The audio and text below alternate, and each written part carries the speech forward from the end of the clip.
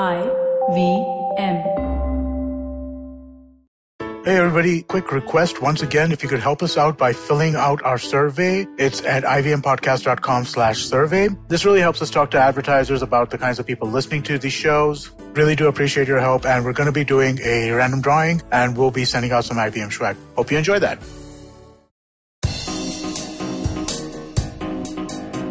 Welcome to yet another episode of the Vishal Gondal show. As always, we will be deconstructing the life of a superstar. And this time, I have somebody who is an author, a poet, a philosopher, a brand, an institution. And especially when you talk about health, fitness, exercise, everything, he is the legendary Dr. Mehta. He's the one who can get you energized, naturalized, optimized, maximized. And he has started a wellness revolution. And he calls this very beautifully that he's going to make all of you Mickemised. So welcome to the show, Mickey. Really, really nice to see you here. Vishal, thank you so much. That's very generous of you, very kind of you. And we are all fellow humans in the same business, rather in the same karma. Absolutely. It's in the same karma. And today we are going to talk a lot about karma and the Bhagavad Gita and your philosophy of life, health, and wellness. But before that, you are now, of course, nobody's going to believe it if I tell them, but you are now 59 years old. You're touching 60. Very much. You started almost 50 years back. You started doing yoga when you were 9 years old. Yes. You started using words like wellness and fitness and mindfulness. Holistic health. Possibly holistic health in the 1990s. Yes. When these words possibly did not exist. So tell me, let's go back to your early days. At the age of 9, how did you get into yoga? I mean, kids at that age are running around and playing cricket. And, of course, there were many, many other activities which could kept you stimulated. But what got you to yoga? My cousins, they were, two cousin brothers. One is Viraf Majra, Farokh Majra, younger, elder. They were into karate with Sensei Parvez Mistry. And, of course, Sensei Parvez Mistry is a veteran karate exponent, teacher, legendary himself. And they used to have huge muscles and they used to practice every day in the class at home. And I used to look at them in absolute awe. I said, wow, what great bodies. So I came back home and I told my mom that, Mom, I want to join the gym. So Mom said, okay, you can go and join the YMCA gym at Leamington Road. We used to live at Grant Road, corner of Grant Road. It used to be called Playhouse. So I went to the Leamington Road YMCA. And they said that, hello, kiddo, how are you? No weights for you. So I was very disappointed, and said, oh, what can I do? They said, why don't you make your own small gym in your house? I said, that's a great idea. I came home running and I told my mom, and it was just a day before my birthday, my 9th birthday. So I told my mom that, listen, my birthday gift for tomorrow is, you buy me gym equipment. So, they said they had given me all the list of things to be got at home. So my mom said, how much would it cost? I said, anything between $2,000 to $2,500. My mom said, my salary is 250 rupees. Your dad's salary is just about 300 rupees. Can you imagine 50 years back, those salaries were good enough to run a small middle class home, good enough to make 2 ends meet and, simple non-branded clothes. So she said, that's not happening. So to put in context, we are talking about something around 1970, correct? Exactly.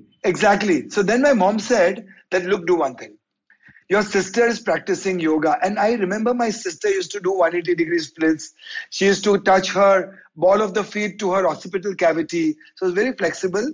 She used to do yoga in a JB Pitted school. So I said, okay. And your sister is your elder sister? Yeah, 4 years elder to me. She's also a healer. Her name is Jennifer Mystery. She's a healer of kinds. So then I said, okay. So that very evening, on the eve of my birthday, I started practicing yoga.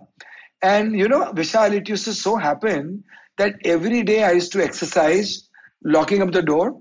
I used to take a brass lota of water with rose syrup. Those days we used to get Calverts. So red is your brand color.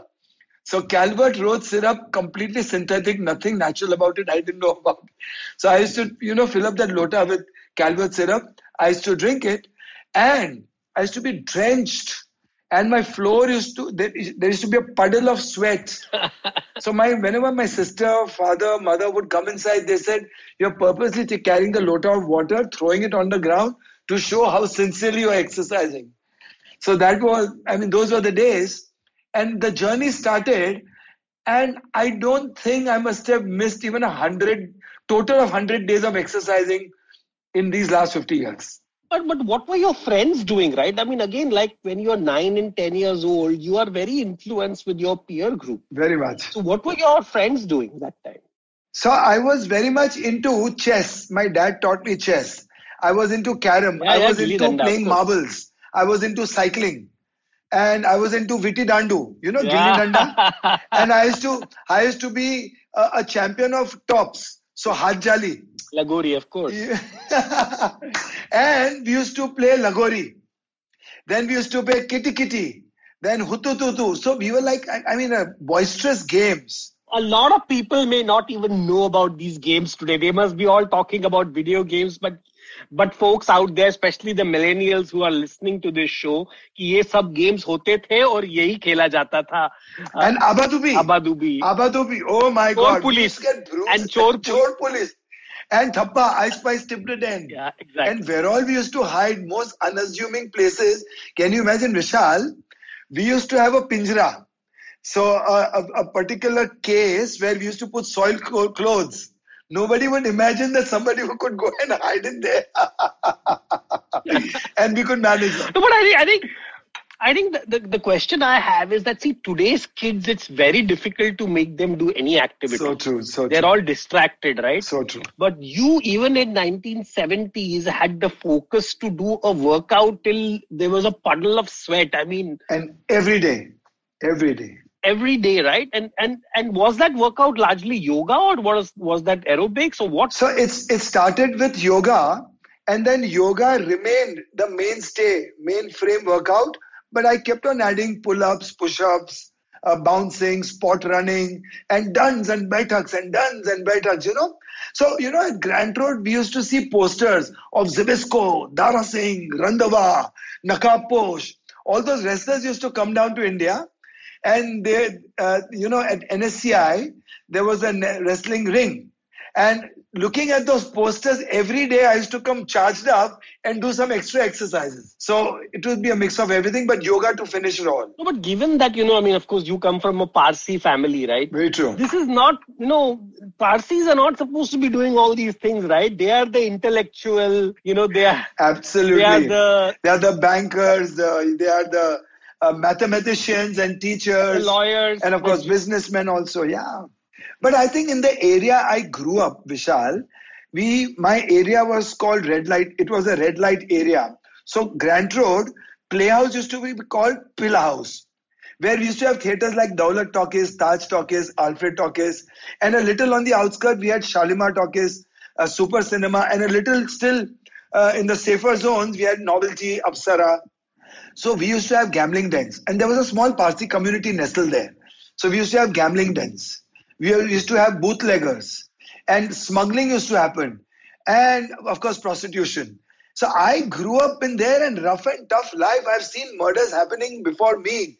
So the dadas, once upon a time, in 10, 12 years, I've seen them crawling the same streets with boils and, can barely walk, and flies sitting on their boils, on their bruises. So I've seen it all, and I've grown up there and was a very popular child. They used to call me Pappu, in my area. So before they called you Pappu, I want to know the mystery of your name, Mickey. Because, this is not a common name. In 1970 also, yeah. Or whatever. So I'll tell you. How did this name come about? So, even in Parsis, since we took it after Hindus, so my Rashi was Mehta. And it was Sinha Rasi. So my dad said, okay, Macintosh was very, very anglicized those days. So my dad said, okay, we'll call you Mac. So by the second, third day, my grandmother was not so very literate. She started calling me Isu Mac, mad. Okay. So my dad switched to, Mickey Rooney was very famous then. So he switched to Mickey. Yeah. So a meaningless name, but in today's context, Mickey Mehta, if you see the figure of speech, so, repetition, alliteration, both inside it, and sounds good. No, and Mickey is such a positive connotation, right? Very. The name itself gives you positivity. You can't imagine a very grumpy or very tough Mickey. You always think of Mickey as somebody who's going to energize you. And Mickey the mouse, who's always playful, and I'm still very playful, Vishal. I used to play such pranks in school. I was thrown out of every school. Right till my matriculation, till my college, thrown out of even my college. So I know your father was in a bank and your mother was a teacher, right? Yeah. What were they thinking? My mother, my mother in part-time used to do tuitions, but otherwise she was a secretary. A steno. So I'm just thinking, what must be their thought process? Ki, "Arey, ye bacche ka kya hoga?" Matlab, this guy, because career was very important, right? And especially you are the only son. Yeah. And, especially in Parsi households, I know that how the kids are really, really taken care of. You are very, I have a lot of Parsi friends and I keep seeing them with their kids. The fathers especially are actually the whole community is very involved in the kids' growth. But so what did they think about you? Unko kya laga, kya hoga? So, Vishal, I would say fortunately, I will not say unfortunately, both my parents were working and I hardly went to school. I used to take a local train from Churchgate to Virar to Churchgate, 2 rounds, eat the sandwiches, come back home. And then later in life, I went to every theatre possible, 12 to 3, 3 to 6, 6 to 9. My mother had a hard time finding me. Of the 9-10 theatres in the 3-kilometer radius, she had to really pick her brains to see where could I be. And she used to pull me out of theatres, beating me. She used to come and ask the usher that, wo gora Parsi ladka, aapka andar hai. Wo beta andar hai. And I would see one movie 30 times, 40 times. There was a movie called Varis. Then, Jitendra, Mahmood, Prem Chopra, I've seen it 30, 40 times. A movie called Do Phool, Mahmood, Vinod Mehra, 40, 50 times. Mera Gaon, Mera Desh, 40, 50 times. A Sholay, much later in life, once again 20, 30 times. And every dialogue, every background music by heart. So I would say fortunately that life gave me a lot of awakening and opening up to perspectives, seeing the kind of world I was born in and the experiences of not going to school. Then my mom packed me up to a boarding school. So my last 4 years. Yeah, and I know you went to Nasik. Yeah, I went to Nasik. So I went to Nasik. So first 2 years, my mom said, send him to Bhosla Military School. A military school. No, tell me something. Nasik that time used to take like 8 hours to go from Mumbai? Yeah, almost 6 hours. Almost 6 hours by road and maybe 4.5 hours by train. Yeah.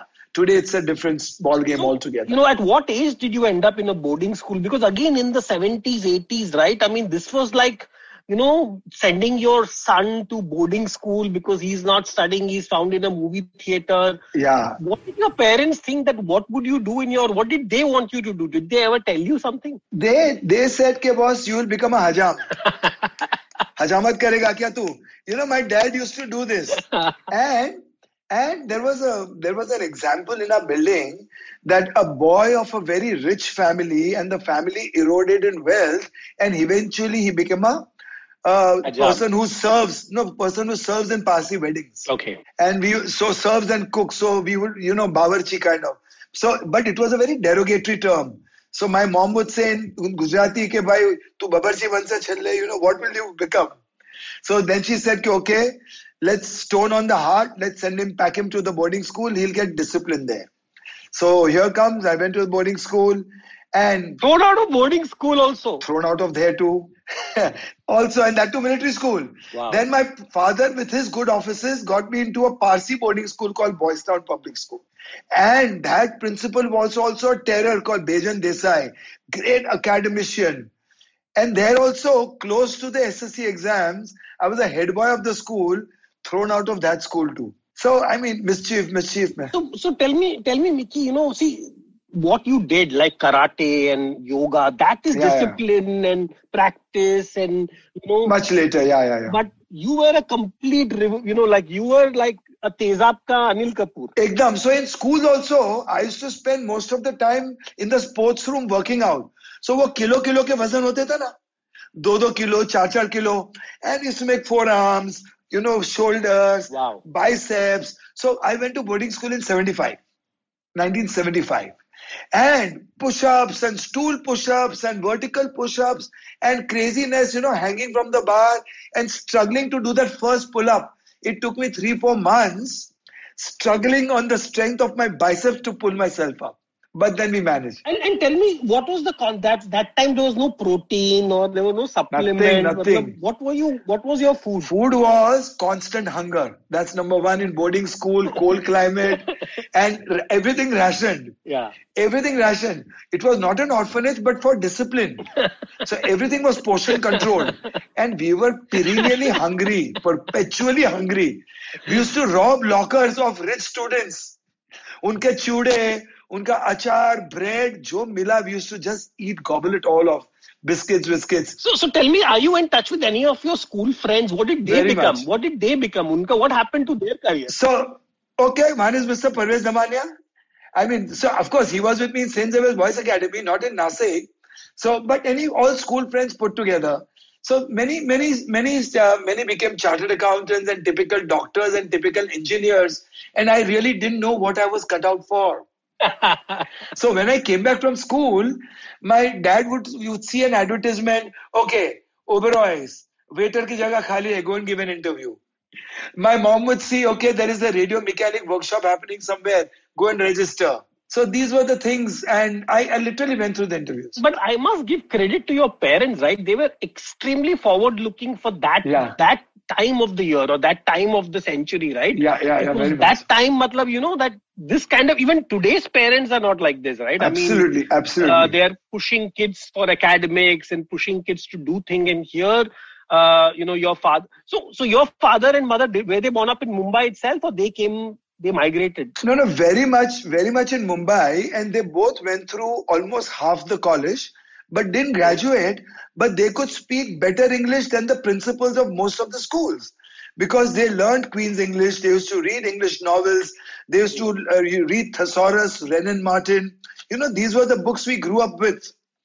So, which is, the background of whatever little English I speak comes out of there. So tell me, from this happy-go-lucky, mysterious, mischievous child, how did you suddenly become a karate black belt, which requires dedication, commitment, completely the opposite of what you just talked about?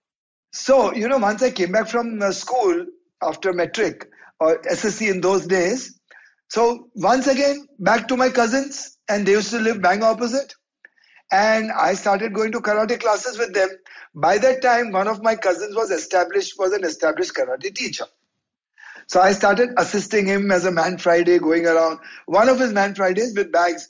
And if otherwise somebody would do 3 classes a week, I would do 3 classes a day. Because he would go through schools, he would go through different classes. And that's how my experience and interest in karate grew. And also, I was very flexible because my yoga was on. So I used to still do my splits. I used to still do my halasan, my sarvangasan, my chakrasan. So my practice of yoga, I never give up because that gave me a very different kick. And karate gave me a very different kick. So because of my school background of doing weights with those vajan, my forearms were like Popeyes, And I was very stocky. I was 3 times my size. This is after becoming a vegetarian. And I would eat anything and everything, 10, 15 eggs a day. I would have a meal, and immediately an hour later, if somebody would ask me, I would have one more meal and probably have 6 meals. And very often, everywhere in Grant Road, wherever I would, see a bhajia wala, ragda wala, kebab wala, I would eat. They used to give me free. They used to feed me free. And invariably, every second, third night, I used to vomit. And my mother, instead of cajoling me, she used to bash me up. कि साला गधा खा के. You know? So, I mean, what you tell me, you must be extremely popular with the ladies also, right? How many girlfriends did you have? Not then. In my second boarding school, my last boarding school in 8th standard, there was a northeastern girl, and her name was Suvarnakala Thapa. Just 2 days back, somebody reminded me. She was very pretty, very fair, pretty, golden hair, very natural, and very athletic body. So I used to write her love letters, and we quietly met once in a garden, school garden, and all we did was we just held hands. That's it. Anyways, I think we'll have a separate call on all your other extracurriculars. Absolutely, but yeah. Tell me something. So when did this become like a serious option that, you went and joined, I know, Ramada. Yeah. But before you took your first job in this fitness sector, when did you think this is even a sector or even a job I want to pursue? So what happened, for 2 years and 3 years that I did my serious karate from 81 to 83, 84, I got myself qualified as a black belt because the amount of training and practice I did, and I was very good in style and grace. My physicality was full of grace. So, so that was there. And thereafter, I just branched out and started teaching karate in schools. Started having my own small, humble classes. And this was also the same time when Bruce Lee, I think a few years later, but certainly inspired, very inspired. And then reading up happened. Then around 84, 85, I'll have to share this with you. I was probably one of the first nutritionists, a full-fledged proper nutritionist in Bombay then, with the background of naturopathy. Wow. Because Kavita Mukhi and Dr. Vijaya Venkat, they both started a program in Bombay College of Nutrition in KC College. And I was their first batch of students. Even today, Kavita Mukhi remembers me. Even Anju Venkat remembers me, of course. Mrs. Vijaya Venkat is no more. But Kavita Mukhi and Vijaya Venkat, they both were pioneers of alkaline food. They were the pioneers of therapeutic diet. They were the pioneers of natural eating processes, regional, seasonal, time-wise, hunger-wise. And those laws are still constant, that which never changes, that wisdom which never changes. So which year, in which 84 you... 84, 85. And I had a choice, either to continue as a karateka or karate trainer or to become a nutritionist. But I took the third choice of beginning to pursue holistic health, because I'd gotten into meditation. I started listening to Osho by then, so I got into holistic health and I started lots of research, and there wasn't much. There was no Google, not many books. So, the first thing I ever learned about fitness and immunity, that Kavita Mukhi taught me that people use trampoline for bouncing. And bouncing was good for lymphatic node stimulation and lymphatic drain. And something, today it is supposed to be the biggest biohack. Yeah, great. Everybody in the biohacker community is talking about using the bouncing. Yeah. So in fact, I was going to get one very soon. Absolutely. We must, because I think community bouncing rings, which can accommodate almost 10, 12 people bouncing together, bounce, jump, take a drop, bounce back, tumble turn. This is what I'm looking forward to do in future, like gymnastics, parkour. So I want to learn all these things. The child in me wants to do monkey business. Amazing. So 84, you went in the world of nutrition, but then you went into also doing massages. How did that happen? Yes. So, my cousins used to rag me. Chal ye daba, wo daba, typically. Because they were my gurus, no? So one of them used to rag me a lot. And somehow, naturally, I could move very well with my thumbs, fingertips, my palm heels. It came to me so naturally. And that's it. And then I said, okay, boss, anybody wants massage, tell me. For 2 rupees, 3 rupees to start with. Of course, eventually it went to 20 rupees, 50 rupees. And when I used to get out of a massage, my clothes used to get completely drenched and soaked. I would say right from my shirt until my crotch, it used to be wet. And God knows what people thought of me when I stepped out of massages. But that was a plight. And Vishal, those days traveling by local trains, I traveled by local trains almost for very many decades, from schooling days to thereafter, whatever. And one had to literally hang on one fingertip grip and sometimes even get rubbed by homos. And being, and all the bhaiyas in there with their one hand up, head straight into their armpits and eyes into their, full sarso ka tel wala head. So those were the experiences. So a homo on one side, smelling guy on the other side, and a tel wala guy on the other side. So we were like, life was fun. We lived it up.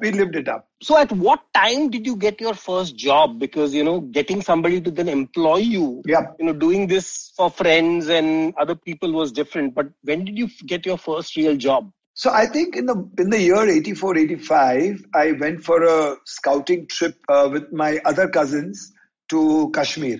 And it was in Kashmir that I met my wife. Oh, Kashmir. Wow. How did that happen? She was 17. And by that time in 84, 85, I think I was 22, 23 probably, or whatever. And she's originally from Kashmir? No, she's a Zoroastrian Irani, so Persian Irani. So I met her there, and so of course I fell in love there. And today it's almost 32, 33 years we are together. 35 years. And she lives in, she used to live in Kashmir, or she also used to live in Mumbai? No. She came on the same trip through somebody else. Fantastic. Wow. So Kashmir has a big part in, or a big importance in your life. Absolutely. So I want to transition a bit here. Yeah. 84, 85, you were entering the world of health, and, you did your course on nutrition. And look at today. In fact, I think today the problem is that there is more misinformation, more confusion, and more challenges around health than 84, 85. Yeah. So looking at the last 30, 40 years, what did you think go wrong in the society for this thing to happen? I think the influx of the media, television, radio, glamour, film stars, Hollywood, Bollywood, television now, ramp walk. And, we become very gullible fans. I always tell people that look up to real life heroes. So we have 3 real life heroes, disciplined people in Bollywood, Eer, Beer, Fateh. Ek rahen Eer, ek rahen Veer, ek rahen Fateh, ek rahen Hum. So ek rahen Akshay, ek rahen Tiger, ek rahen Bachchan, or ek rahen Hum. So, these 3 guys are typical, very, very symbolic, they represent discipline and fitness, health, vegetarians, very focused. So those days also we had people who had good bodies but not great bodies. So there were likes of Dharmendra, Vinod Khanna. And Dara Singh himself. But then the thing was that 40 Sunday khana, 20 liter doodh pina, whatever. A little of hyperbole, figure of speech, but whatever. And 10 tandoori murgiyan khana, 20 aloo parathe khana.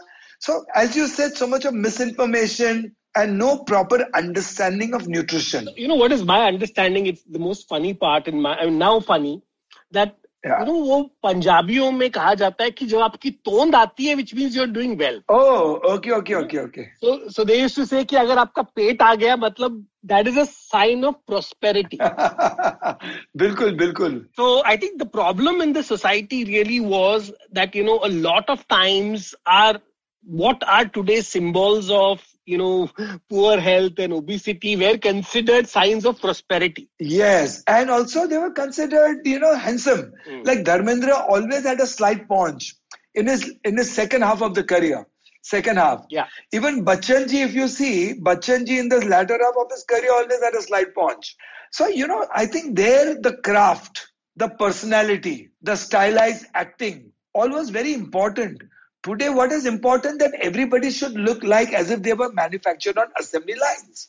Except barring a few like Akshay, literally, he is into real fitness and he doesn't look like somebody manufactured on assembly lines, So, well, those days, once again, as you said, There was no information on nutrition. So after I met my wife in Kashmir, there was a pressure on me to have a regular job. Ye kya karate farate, bhais mundagiri, what are you doing? So there was a guy in our karate class called Malcolm Coelho who owned Palm Grove Hotel. And they actually used to own the Palm Grove shacks on Juhu Beach. Rahejas approached them and converted that into Palm Grove Hotel, and he was one of the managing directors. So he said, Bhaiya, aaja, gym khali hai. This is where you can fit in, nowhere else. And that time, the number of gyms in Mumbai itself were very few, right? I mean, I remember only 5-star hotels had gyms. Had gyms, and there were Bhaiya gyms. Yeah. And there were local gyms where there was cast iron, wrought iron. And I used to go to a gym in Juhu, in Irla, called TN Merchant Gym. Parallel bar, single bar, and rough, all those rough weights. Yeah. And we used to have all the calluses here and hard hands. Yeah. And doing martial arts karate also, knuckle push-ups, palm push-ups, single hand push-up, 2-finger push-up, and the works, and push-up with somebody standing on you, sitting on you, and doing crunches with somebody sitting on your stomach, and 2 people standing on your stomach, and you have to hold your stomach tight and raise your legs high. And to get a cobbler's position and completely down flat, we used to get people stand on us to open our inner thighs. Wow. So some kind of hard training we've done. And my karate black belt exam was a 4 hours rigorous output of techniques, including sparring, including breaking techniques, and so on. So Mickey, clearly, right? I mean, you were far ahead of your times. Yeah.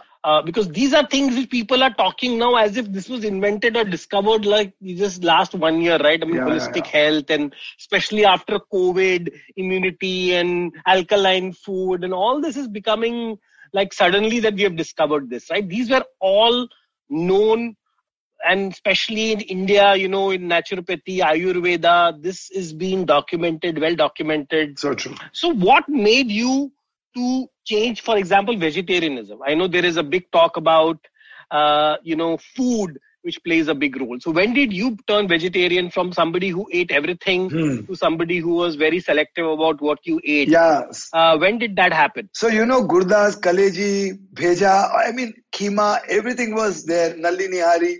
But when I went to this Kavita Mukhi Vijaya Venkat's program, called Nutrition Plus at that time, I went through a process of transformation. I gave up my sugar for a while. I lost almost 15-20 kilos from being a martial arts karateka to shrunk. I became a vegetarian, and people thought, "Ke bhai, tere ko HIV ho gaya kya?" Because 85, 88, HIV was in. So, and my waist was 29. Then, what happened? I suddenly got a flu attack. And my fever crossed 101, 102. And I remember the words of Kavita Mukhi and Vijaya Venkat, don't take medicines. Fever means your bacilli has gone up and your body temperature goes high to kill the bacilli bacteria in your body. So I resisted and fought with my parents and fought with my aunts. Then I called up Vijaya Venkat ji and said, look, they are forcing me to have medicine. He's saying, beta, agar temperature itni badh gayi hai, to le lo. But, I was so sincere. So sincere. Of course, I went off non-veg for a while and came back because so many awakenings happened. So there was one particular day which literally made me a big thorough vegetarian. That I was studying about why vegetarianism. I studied about Einstein pain wave theory. It's a great hypothesis to understand that how the collective pain of everyone on this planet, not only animals, of everyone on this planet can bring about catastrophes like storm. Collective pain of everybody. Collective pain in their subconscious, deep in their subconscious. How does it translate into or metamorphosize into storms, volcanoes, earthquakes, fires, and whatever put together? And then one day I remember very clearly, I was on the Tardev Bridge, and I was driving by and I could hear the pain of the baby calves, lamb, sheep, everybody being cut somewhere or the other at that particular moment in time. It literally happened to me. and I became a vegetarian. Wow. But I still drool when I see fish, fried fish, when I see saliboti, when I see Nalini Hari. See, my mouth is watering. But consciousness prevails over instincts. You must have heard about Pavlovian theory. So this is typically Pavlovian. Talk about it, you drool. Think about you drool. But consciousness prevails over instincts. So tell me, somebody who has missed every class lecture, not completed school, thrown out of every college, how the hell did you get into Pavlovian theory and Albert Einstein and Mahabharata and Bhagavad Gita? What happened? Reading. My first influencer was Osho. Somebody introduced me to many tapes on Osho, and the first tape I read was Sambhog Se Samadhi, but it was more on meditation and more about Vairagya. And Osho's theories were very misunderstood. Osho simply said that if you want to transcend any kind of obsession, go deep into it with open eyes and fulfill your society yourself till the time that the society kicks in with deep awareness. Fulfill yourself so well that you are done with it for life. And then you transcend that. So desire after desire, desire after desire, as it rises, you fulfill yourself. So just to kind of paraphrase, what he means is, if you have to eat chicken, eat so much chicken that next time you will not want to have chicken in your life. You get sick of it and you will realize that chicken has nothing to deliver to you. Got it. It will not transform your mind. It will not uplift your spirit. It will not bring about Sachetan Man. It will not give you Ritambara Pragya. It will not give you the understanding of Yatha Pinde Tatha Brahmande. But I think the problem was that everybody only heard one thing with Osho, that you could do unlimited sex, and that is what happened, right? Absolutely. No, but his one philosophy was very clear. That if you suppress anything so hard, it becomes your obsession. Exactly. So be free of it. Be free of it. So what are the top 2-3 things from the Osho theory? Like, I did not know about this idea of do something so much. So what are the other highlights of what you learned from Osho? So Osho introduced me to Zen. Osho introduced me to Tao. Even Bruce Lee introduced me to Tao. But Osho introduced me to Zen and Buddhism. And I then deeply researched Tao Te Ching. So Tao Te Ching is one of the finest philosophies on earth today. So, Tao Te Ching, one of the philosophies of, it says, like the Chinese emperor kept on asking a Buddhist monk, when will you teach me self-realization? And the Buddhist monk always said, not till the snow turns red. The snow could otherwise never turn red. Now decades pass by. So the willingness of the Chinese emperor and his desperation and his sincerity, he took a sword, cut his hand, dripped blood on the snow and said, now the snow has turned red, teach me. So from after that king came the one hand bow. Oh. It was with the respect to that now Shifus do one hand bow. Yeah, I didn't know this story. Wow, this is such an amazing story. Yeah. So you... Also one thing, Bodhidharma, when he went from India to China, he went because he was invited by Chinese emperors. They were very curious and intrigued. Okay, what is this meditation all about? So when he entered China, he was so well respected. He put his footwear on his head and he walked. So the first thing the Chinese emperor asked him, why are you walking with your chappal on your head? He's saying, I have to constantly remind myself that the higher is not higher than the lower. That the higher should never be higher than the lower. Everything should be equal. And there are no first amongst equal. So that was the first lesson he taught the Chinese emperor. But the dhyan was pronounced in Chinese language as dhyan, dhyan. And dhyan became Zen. So Zen is nothing but dhyan. Dhyan. Wow. And Zen is nothing but empty your mind and mind the empty space. This is the message of Zen. It is not, mindfulness is all bullocks. Empty the mind and mind the emptiness. But tell me something, then how are people peddling their own versions of this, right? So there is Sri Ravi Shankar doing, Baba Ramdev, Sadhguru, then there are mindfulness. I mean, there are like today, if you have to do meditation and search, there are 500 results of different meditation, and you don't know what to do. You have to meditate over what meditation. Yeah, so like typically when Arvind Mill exports denims, Pepe will make jeans out of the same denims, and Hugo Boss and Armani will make the jeans out of the same denim. The reality doesn't change. Brands keep changing, but the reality doesn't change.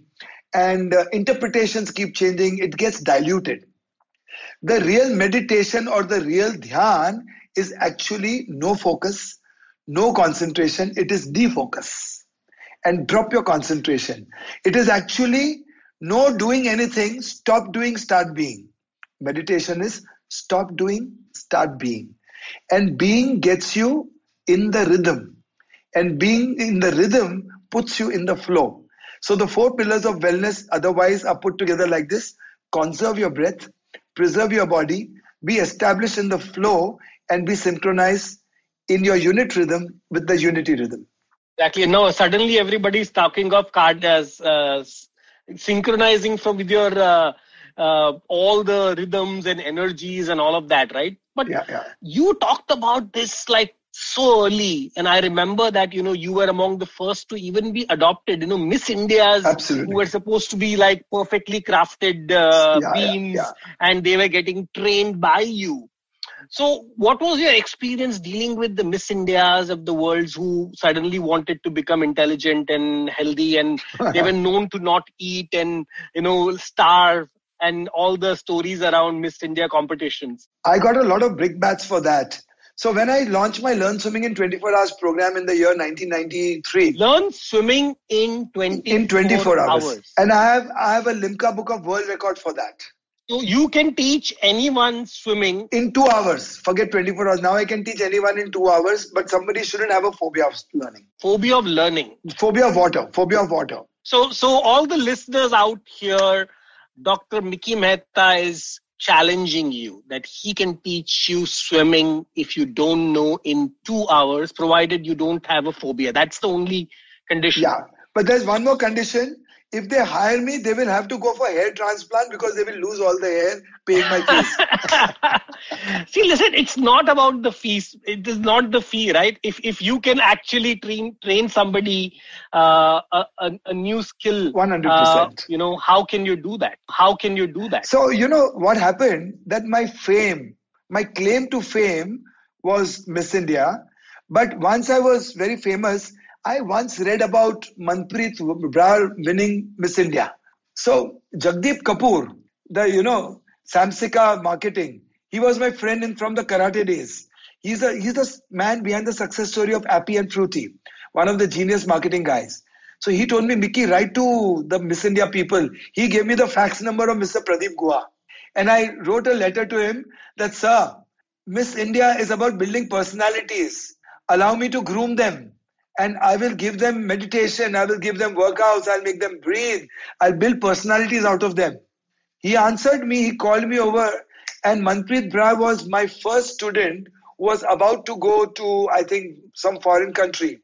I trained her, and she was the first one in India. I mean, after many years, she bagged first runners-up Miss India, Miss Universe. Wow. And then, of course, for 15 years, I trained Gul Panag, Lara Datta, Dinah Hayden, the likes of Yukta Mukhi, Priyanka Chopra, and Dia Mirza, and the works, almost 200 girls, So every major Bollywood actress at that time, beauty pageant, had gone through your training in that sense. Also, I will not do name dropping, but every major film star approached me for training, but we didn't work on fees. And even biggest production house of those days called me over, and there was a movie being made with 6 new stars, and the son was going to direct it. And I was invited to train those 6 people. I'll tell you, it was Mohabbatein. Wow. And Manish Malhotra took me there to meet Aditya Chopra. Aditya was very excited, and I said, okay, I'll get them in kick-ass shape, very good shape. I'll get them well poised mentally also, because body language is also very important. Attitude is important. So after the super success of all my Miss India wins, because all my girls were winning international crowns. So then Mr. Yash Chopra called me over the same day in the afternoon and said, Mickey बेटा पागल हो गया, इतना पैसा ये वर्जिश करने का? ऐसा सर वर्जिश करने का नहीं है सर, ये ट्रांसफॉर्मेशन है। अरे क्या ट्रांसफॉर्मेशन है, चलो ठीक है देखेंगे, जब हो जाएगा तो दे देंगे। अच्छा सर नहीं सर, मुझे पैसों की बहुत जरूरत है। Anyway, it didn't work out because I was very stuck. But I think in hindsight, I made a mistake. Such a big guy, such a veteran filmmaker, and I behaved very stupid. No, but I think, Mickey, the point is that you were the first person, at least in India, Yeah. who said that this is important, like this whole thing of personal training, transformation is important and it needs to be valued. Some people valued it and some people didn't value it. That's a different question. Because today, if you see, every Bollywood star has a different nutritionist, a different personal trainer, a different meditation trainer. Yeah. So what you talked about at that time is today, of course, well recognized, well accepted, and well implemented. But you were there much before. So tell me something, that in this entire area of especially celebrities, right? So they have this whole thing of taking shortcuts. It's well known about, people wanting to have steroids and all kinds of plastic surgeries and things like that. How did you deal with these situations? Because that is what the first thing is, right? I'll give you something very interesting, something very juicy. My nose is plastic surgeon. Corrected. You know how it happened? How? In school, I had a big Parsi nose, like a Donald Duck. No, Mickey Mouse. Mickey Mouse. So I had a broad nose bridge, and because in school I should dig my nose a lot, my nostrils were huge. So I had a very keen desire to get my nose corrected. So once I was traveling from Andheri to Grantwood in a local train, and it was a Saturday night. I very vividly remember. And I was just out of school, just in college. And people next to me were all plastic surgeon doctors, and they were students discussing grafting cases. So I asked them that, excuse me, I had heard vaguely about plastic surgery. I said, do you do plastic surgery? Yes. I said, can my nose be fixed? He said, India mein abhi tak hua nahi hai. So I said, but then they gave me a card. And the surgeon's name was Dr. Rustam Dawar, FRCS. Says that we are in GT Hospital, Gokuldas Tejpal Government Hospital. Come tomorrow in the afternoon, sir will be there. He's Parsi, meet up with him. I went there. So doctor saw me and said, hi Mickey, how are you, in Gujarati and all that. Then he said, so what do you want? He's saying, obviously your nose is very awkward. So he's saying, Mickey, next week I was looking out for a model, for somebody for nose correction for my team. So I said, but I cannot pay anything because, my parents didn't have, they were like middle class people. Yeah. He's saying, don't worry. Are you willing to stay in GT hospital? So I said, GT hospital? I said, yeah, same hospital. He's saying, yeah. But you'll have to stay in the ward where convicts are brought there for treatment. Because burnt cases, stabbed cases, stabbing, burnt and all, broken bones. I said, ठीक है भाई, जी लेंगे, क्या फर्क पड़ता है? So, my dad, mom allowed me and I got my nose surgered. I was under local anesthesia, 5 injections, 2 in the corner of my eyes, 1 on the top and 2 on the nostrils. God. And file, hammer, chisel, everything before me is happening. Wow. This is insane, man. Also one more case of vanity. So, I somehow some stunt director got in touch with me through one of my cousins, and they said, you are into karate, can you do a duplicate for a heroine? Because she's heroine. Yeah. I said, your stature. I said, okay. So there was a movie being made, Ek Din Bahu Ka. It was a South Indian heroine called Swapna, and Suresh Oberoi's first movie as a hero. So we were taken to Baroda. And those days pedal pushers were in. So heroine was wearing pedal pushers. So they made me padded bra, dupatta and everything, mustache shaved off. And then when I went on the set, arey bhai, heroine ke to pair pe baal hai. So they made me wax my legs completely. Then I met Suresh Oberoi. So Suresh Oberoi said, Mickey, yaar, mujhe karate sikha de. So when I came to Bombay, I started training him. So I was the first personal trainer of India in 82. 82, when the word personal training didn't exist. And amazing. So he said, kitna lega? I said, I don't know. He said, chal, I'll give you 300 rupees. After a month, I realized my petrol bill was 400 rupees. Oh God. But with Suresh Oberoi, I taught Vivek Oberoi. He was knee high. With Vivek Oberoi, Prakash Mehra's children came and learned with me. Ramanand Sagar's children came and learned with me. And so I got into that circle early back in those days. So first personal trainer of India. I was the first columnist of wellness in India, with fitness in India. Oh no, you also did so many TV programs. TV programs, the very first TV, radio also, Times FM, Radio Midday. The first ever TV radio programs in fitness, wellness done by me. First columnist. So like I said, you are literally the institution, right? I mean, whatever is happening today in the world of health, fitness, etc. is happening. You were the sutradhar of a lot of these things, and we all have to immensely thank you for that. What I really wanted to understand was that what if you had a magic wand and you could go back and change something, in your life or in the society or in whatever you did. Like you just said, one example was, I wish I would have said yes to Yash Chopra, for example. Yeah. Are there any moments which you vividly remember which could have impacted very differently? I think in hindsight, my sense of business is very poor. My sense of marketing and branding is great. My sense of business is poor because I have a very sensitive and a very soft heart. I opened up very many centers and kept them running even as they were bleeding because I hired too many trainers. And they were only bleeding because the cost of running a center was higher than what I was earning. Had I ran it in proper cost, I would have made a lot. So personally, I made crores of rupees. Even as far as 10 years back, I charged lakhs and lakhs of rupees a month and almost a cool crore a year. And people paid because I delivered. I delivered philosophy, I delivered spirituality, I delivered nutrition, I delivered a massage, I delivered swimming, I delivered Buddhism, Jainism, everything. So I lost a lot of money. I wish I had been a better businessman and I would have used the same money for better philanthropy than letting my centers bleed. So I think if I could have changed that, but no regrets. Great learnings. Oh, so clearly on the business side, clearly you like you yourself said, you could have done better. And I think we are all learning, right? On the business side, the only thing is that I think you wish you had not taken money from investors or VC investors. Look at what is happening today, right? I mean, let me tell you one thing.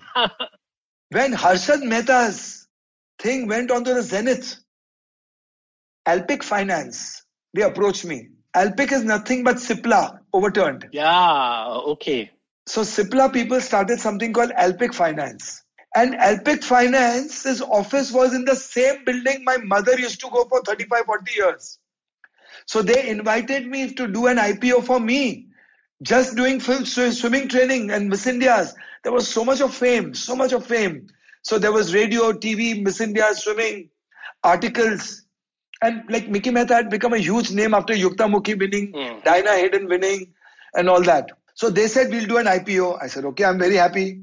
So they said, okay, we'll have to borrow first, initially take ICDs, they were called, intercorporate deposits.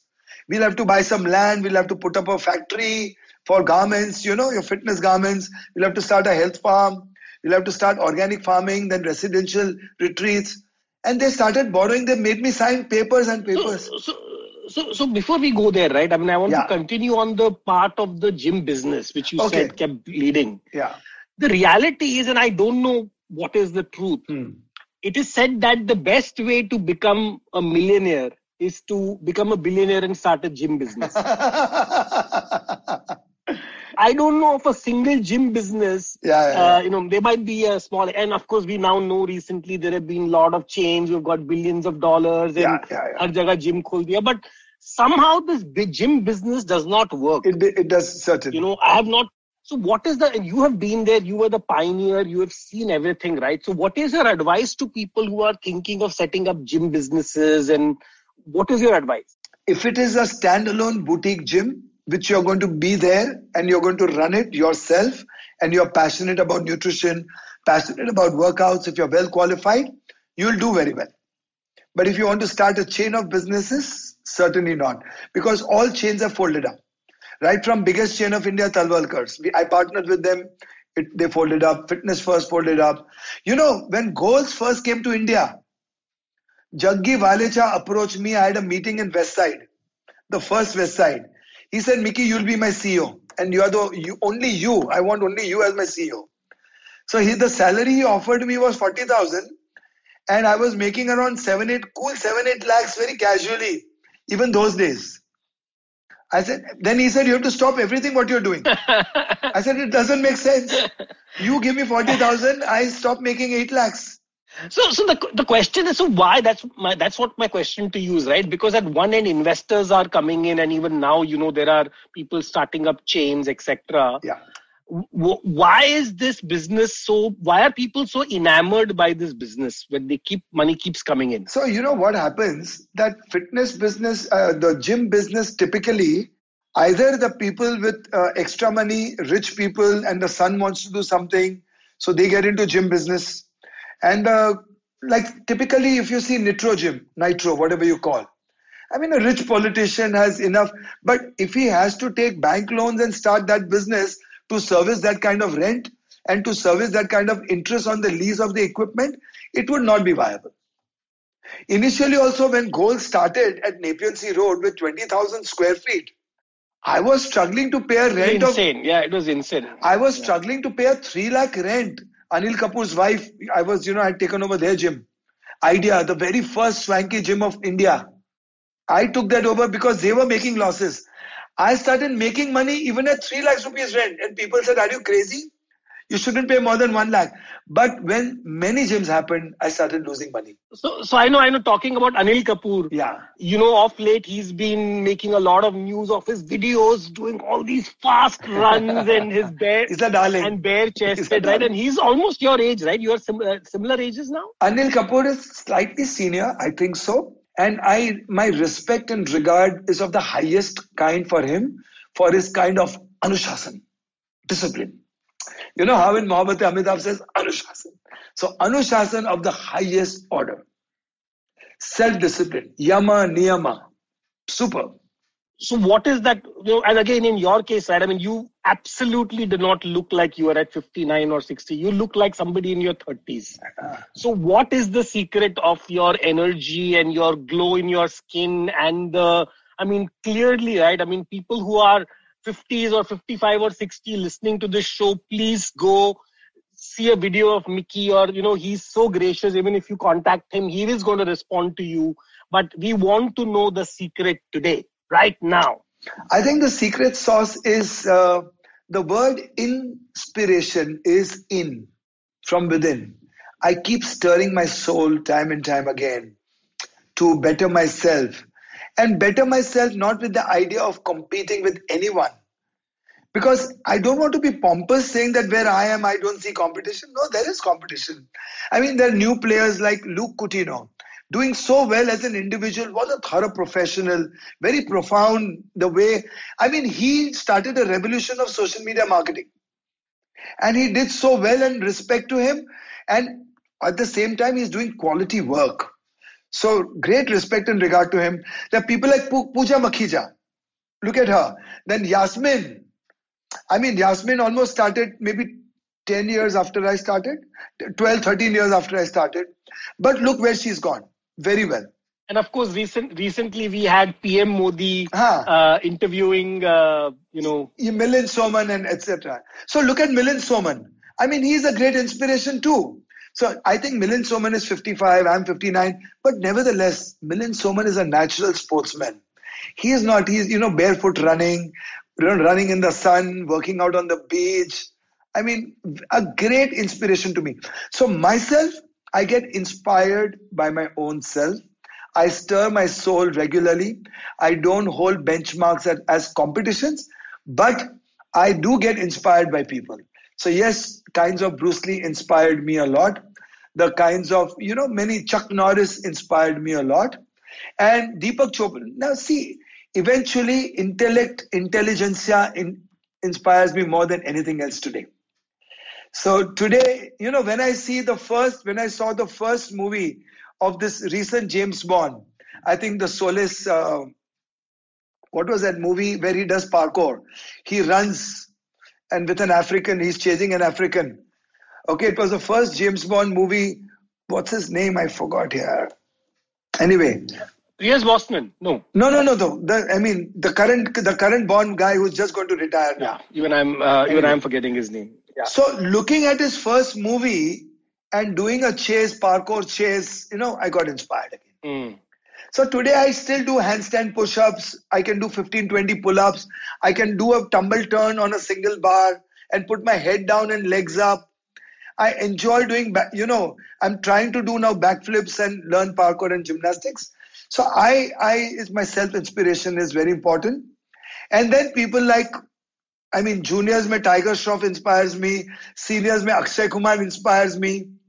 And the guy who inspired me the most was Amir Khan. Wow. Amir Khan is, so because while I was training with him for almost 40 days, and the guy's discipline, and when he's into something, he's into something. He's the most curious and intrigued student one can ever have, who will trigger the flows of your learning too. So such people inspire me. So Maharishi Mahesh Yogi ji, BKS Iyengar. So once I had gone for BKS Iyengar's conference in 1989, I remember, it was in Taj. He was an octogenarian. And he, in that conference, says that last week I came back from Haridwar and I did barefoot running up and down. Wow. So these things keep reminded me of, Anil Kapoor is an inspiration to me. Wow. Bachchan ji is an inspiration that at such an age, he still wakes up at 5 o'clock.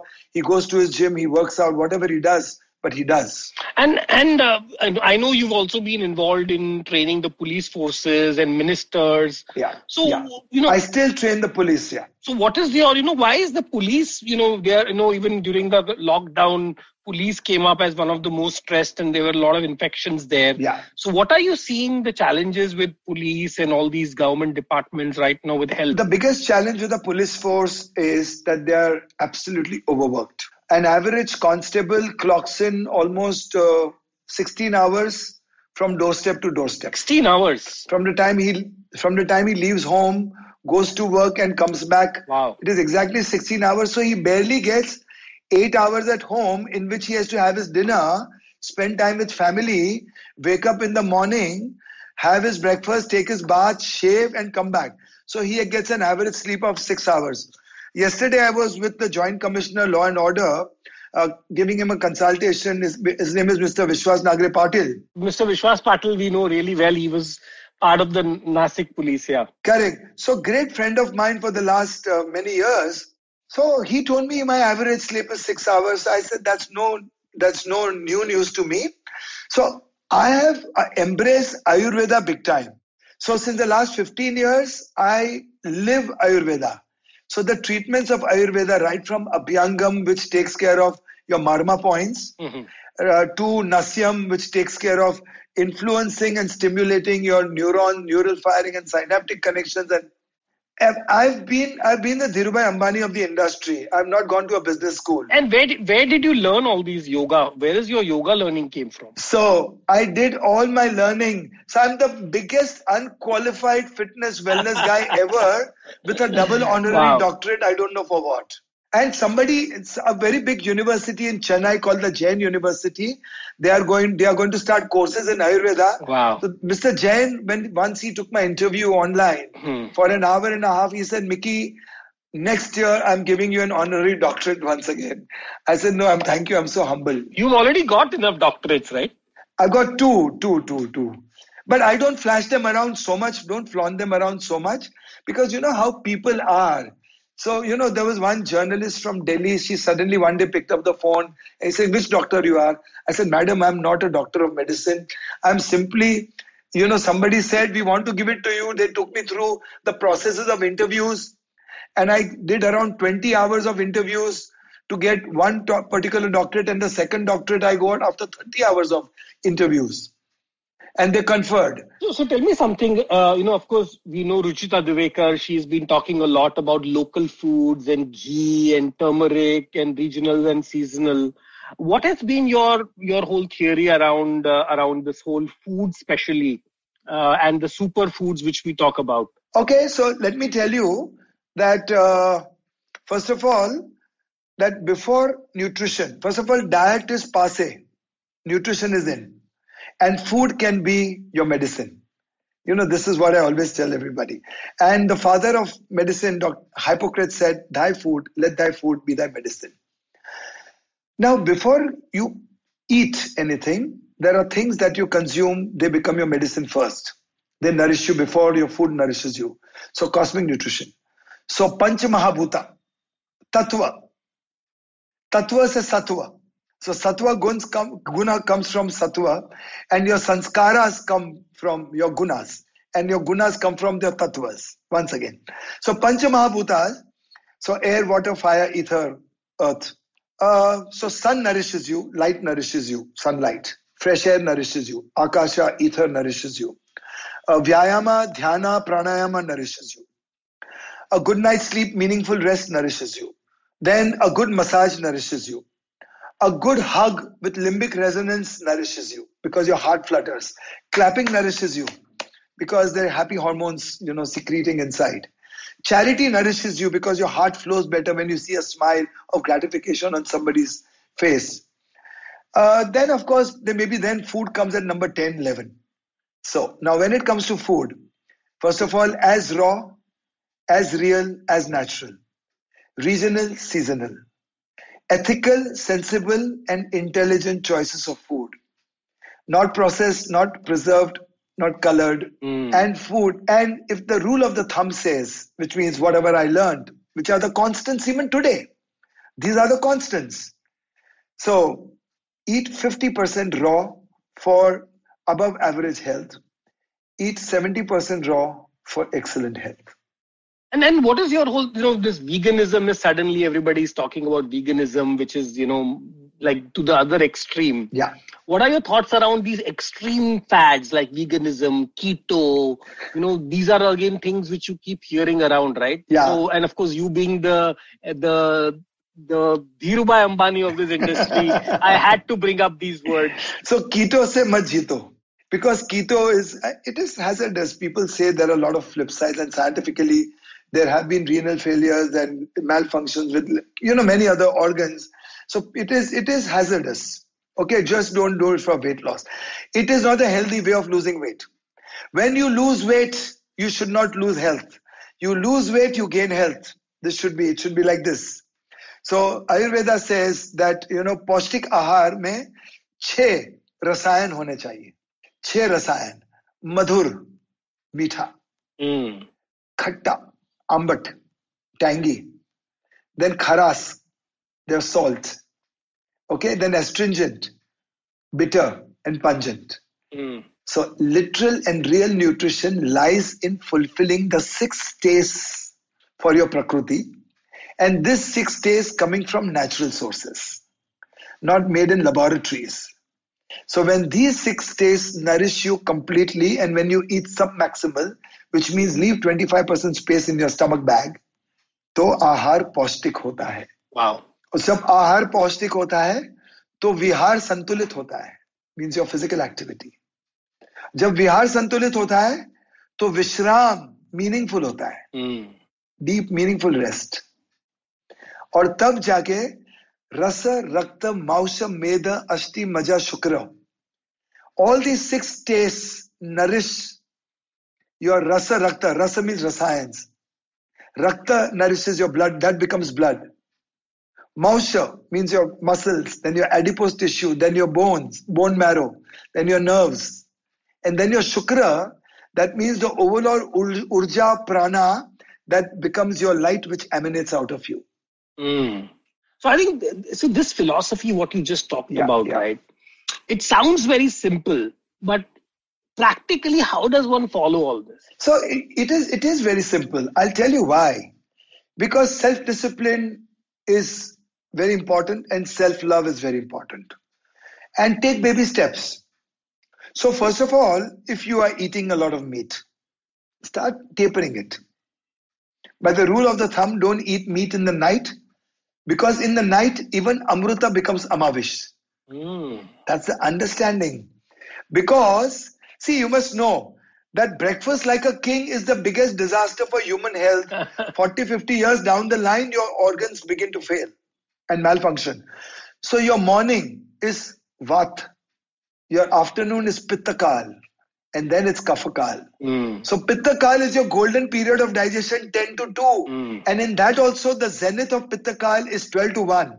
At that time, even if you have wish, it will become Amrut, because your body's capacity to absorb, assimilate, and eliminate is at the crescendo. So it's amazing, right, that a lot of these philosophies come back to us with this Western twist. Like intermittent fasting concept is this. Autophagy. Intermittent fasting is autophagy. So हमारे यहाँ life में लोग ये fasting is like the whole foundation of everything in India. Absolutely. It's allowing the body space to recover, rejuvenation of cells, organs, and your body consumes the toxins. In modern science, where there is absolute resistance, post-surgeries, etc., to antibiotics, modern science has started taking feces, purifying them and injecting. Now this it's called fecal transplant. Yes. This was being done. This is being done by Ayurveda long back. Kings used to do that. Kings also used to suck out, bloodletting used to happen. They used to put leeches on your body, suck out blood. Now bloodletting is very healthy, because when your body expels or dispels blood, your body churns into action to make new blood. Also PRP, platelets replacement plasma, injectables by Hollywood people are doing that. Oh, the new word which I heard, again, because I follow this whole Western science and they talk about all these things. So they suddenly started talking about grounding. Earthing. I was like, what the hell is earthing? Babu, nange pair chalo grass pe. Bola, yaar, ye to matlab... Yoga is earthing. So typically the science of earthing is thus. I've done some research on it. So your gravity is working on you. So the forces of entropy kill you, because they bring you in disorder, disease, and they give you death. Otherwise, a human is eternal. He can live eternally. I have understood the science. I've studied the science of Santhara, Ichha Mrityu. One second. So you are saying that a human can be living eternally. Yeah, you are not going to I can explain the science to you. So this is the science of Ichha, Bhishma Pitamaha, Ichha Mrityu, Ichha Jivan. Yeah. And in Jainism, it is called Santhara. And Pythagoras, 6,000 years before Christ had come to India, he learned Santhara. And he spoke about Jainosophy. He spoke about eternity. The first time the Greek philosophy ever referred to eternity was after learning the Jain philosophy. So nevertheless, all Ayurveda principles today are getting validated. So now today in Mayo Clinic, Sloan's Clinic, people are giving medicines to the backside, because the bioavailability of the medicine becomes 90%. If you take it from top, it is destroyed 80% and only 20% bioavailability is there, because your acid juice is destroyed. So, world is going a full circle. India was the first one to tell the scientific community about macrophages in our immunity. So, the T cells and B cells, laughter therapy in yoga, hasya, the world brought it in only 40 years back. But in our Sanatan Dharma and in Patanjali Sutras, there are references to laughter. Your diaphragm moves 12 to 13 centimeters. And your thymus is stimulated. Your bone marrow is stimulated. And they secrete immunoglobulins, which otherwise today are used for interferons and interleukin-2 for $5,000 and $7,000 a while, which your body gets it free by just laughing. Exactly. Emptying your five lobes of your lungs, filling them with oxygen, stimulating your respiratory tract, draining your adenoids, dilating your sinusitis. It happens as a full biomechanical activity. So you are really an encyclopedia on health, right? I mean, I can go into any topic, but personally, what is your favorite area of health between all these various things you talk about? Meditation. Mm. So dissolving. Meditation is So dissolving. how long do you meditate, or how much do you meditate? I don't know. What is the way to measure it? So not long hours though, but qualitative time. Because actually meditation is becoming timeless. Because when you are meditating, you are in the center. The time only moves on the circumference, not in the center. So in a meditative frame of mind, you are timeless. Because Kal means time, Kal means history, and Kal also means death in Sanskrit. See how deep, profound Sanskrit is. So for somebody who is an absolute beginner, who has never done meditation before, how can they start meditation? So, as I said, meditation is being, not doing. So simply stop doing whatever you're doing. That's number one. Number two, shut your eyes. Because our five senses, five horses, pull us in various directions, and our five perceptions give us very different contradictory feeds. And whatever we make out of, there is always a conflict between the mind and the heart. So we are subjected to duality constantly. So we are scattered, we are staggered.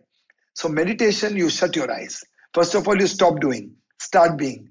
Shut your eyes, because eyes are the theater.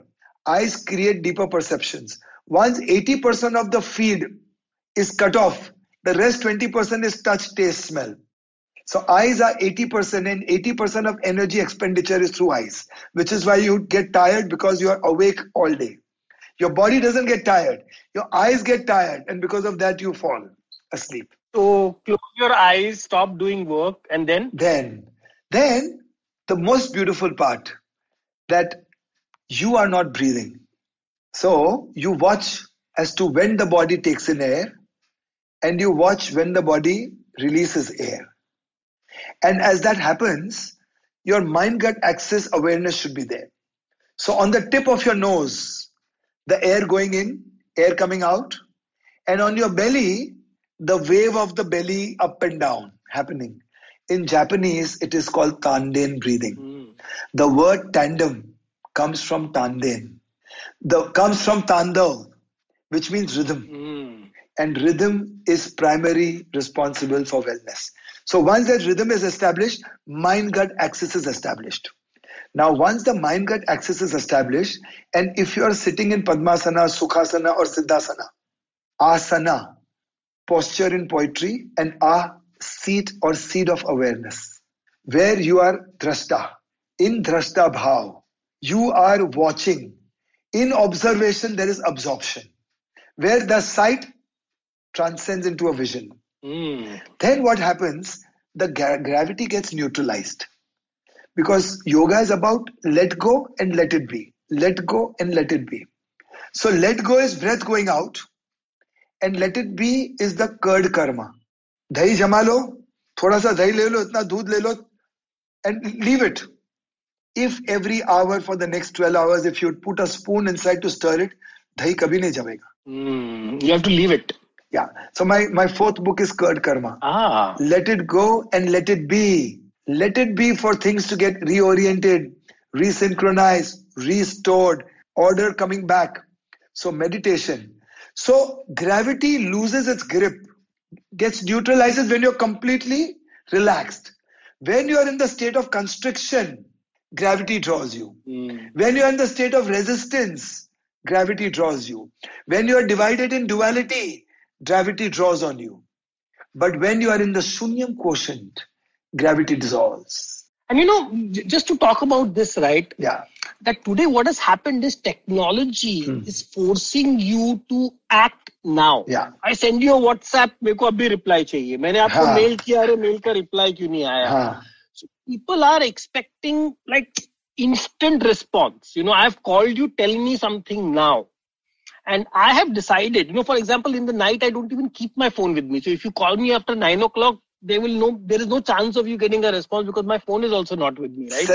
Salute. So the bottom line is that in this world of instant karma, let's put it that way, how do you put this the Dahi Jamana concept which you said, right? That let it be. Yeah. Because people don't want you to be. Everybody wants to keep sending you a message and keep calling you and keep sending you a push notification. So what happens? So what typically happens in letting be? So when you're sitting in Sukhasana and I said in Shunyam question, the gravity is neutralized. Then what happens?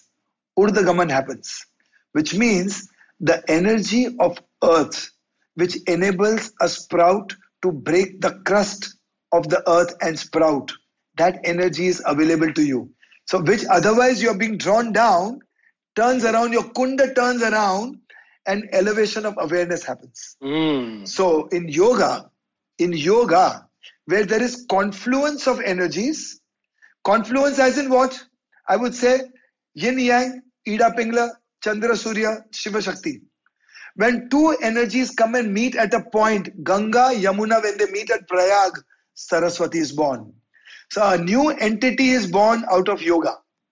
And yoga is only possible when you are sitting in any posture, from discomfort to comfort arrives. Tolerance arrives. Patience happens. Resilience, tenacity. So yoga brings this. In modern day, if you practice yoga, you'll become tolerant. You'll become patient. So tell me something. What role does destiny play in health? Because a lot of people say, "Arey, diabetes to mere family mein hai. Ye bhi mere family mein hai." Lot of times people or destiny becomes like, oh, this is destined to happen. And especially in health, I have heard this so many times that people's most common thing is that, I'm going to get BP, I'm going to get heart disease because it was there. Okay. And they think that that's their destiny. So couple of things on destiny. So my first line on destiny I had written once in my morning Mickemised messages that destiny is an open phenomena. Destiny is dynamic and open. It is not predetermined. Now, one more thing. We have two legs to walk towards destiny, hands to make our destiny, eyes to see our destiny, minds to perceive our destiny, heart to believe our destiny, and a soul to achieve our destiny. That's number one. Rig Veda says, you are what your deepest desires are. As are your desires, so will be your will. As will be your will, so will be your intentions. As will be your intentions, so will be your deeds. And as will be your deeds, so will be your destiny. सचेतन भाव से, दृष्टा भाव से आप जो भी बीज बोगे तो धतूरे का बीज बोगे तो धतूरा पाओगे, गुलाब का बीज बोगे तो गुलाब की उपलब्धि होगी और उसके साथ साथ सुगंध की उपलब्धि भी होगी, खूबसूरती, और उसके साथ साथ आपको थॉर्न्स भी मिलेंगे. हाँ, तो that is because life has paradox. So destiny is not definite. If you are born with diabetes, you can change it, because now quantum physics says indeterminism, uncertainty is a way of life. Werner Heisenberg said quantum physics, it toppled down the complete worldview of science. The theory of relativity was completely crashed. Now they are trying to reconcile the Holy Grail. So theory of relativity, that is the theory of the macro, with the theory of quantum physics, the theory of the micro. So uncertainty. So destiny is uncertain, and whatever genes you're born with, 95% of your genes are indeterministic. This is what epigenetics tells you. So what do you think the role of luck is? Because people then say, "Arey, luck nahi tha." Luck people.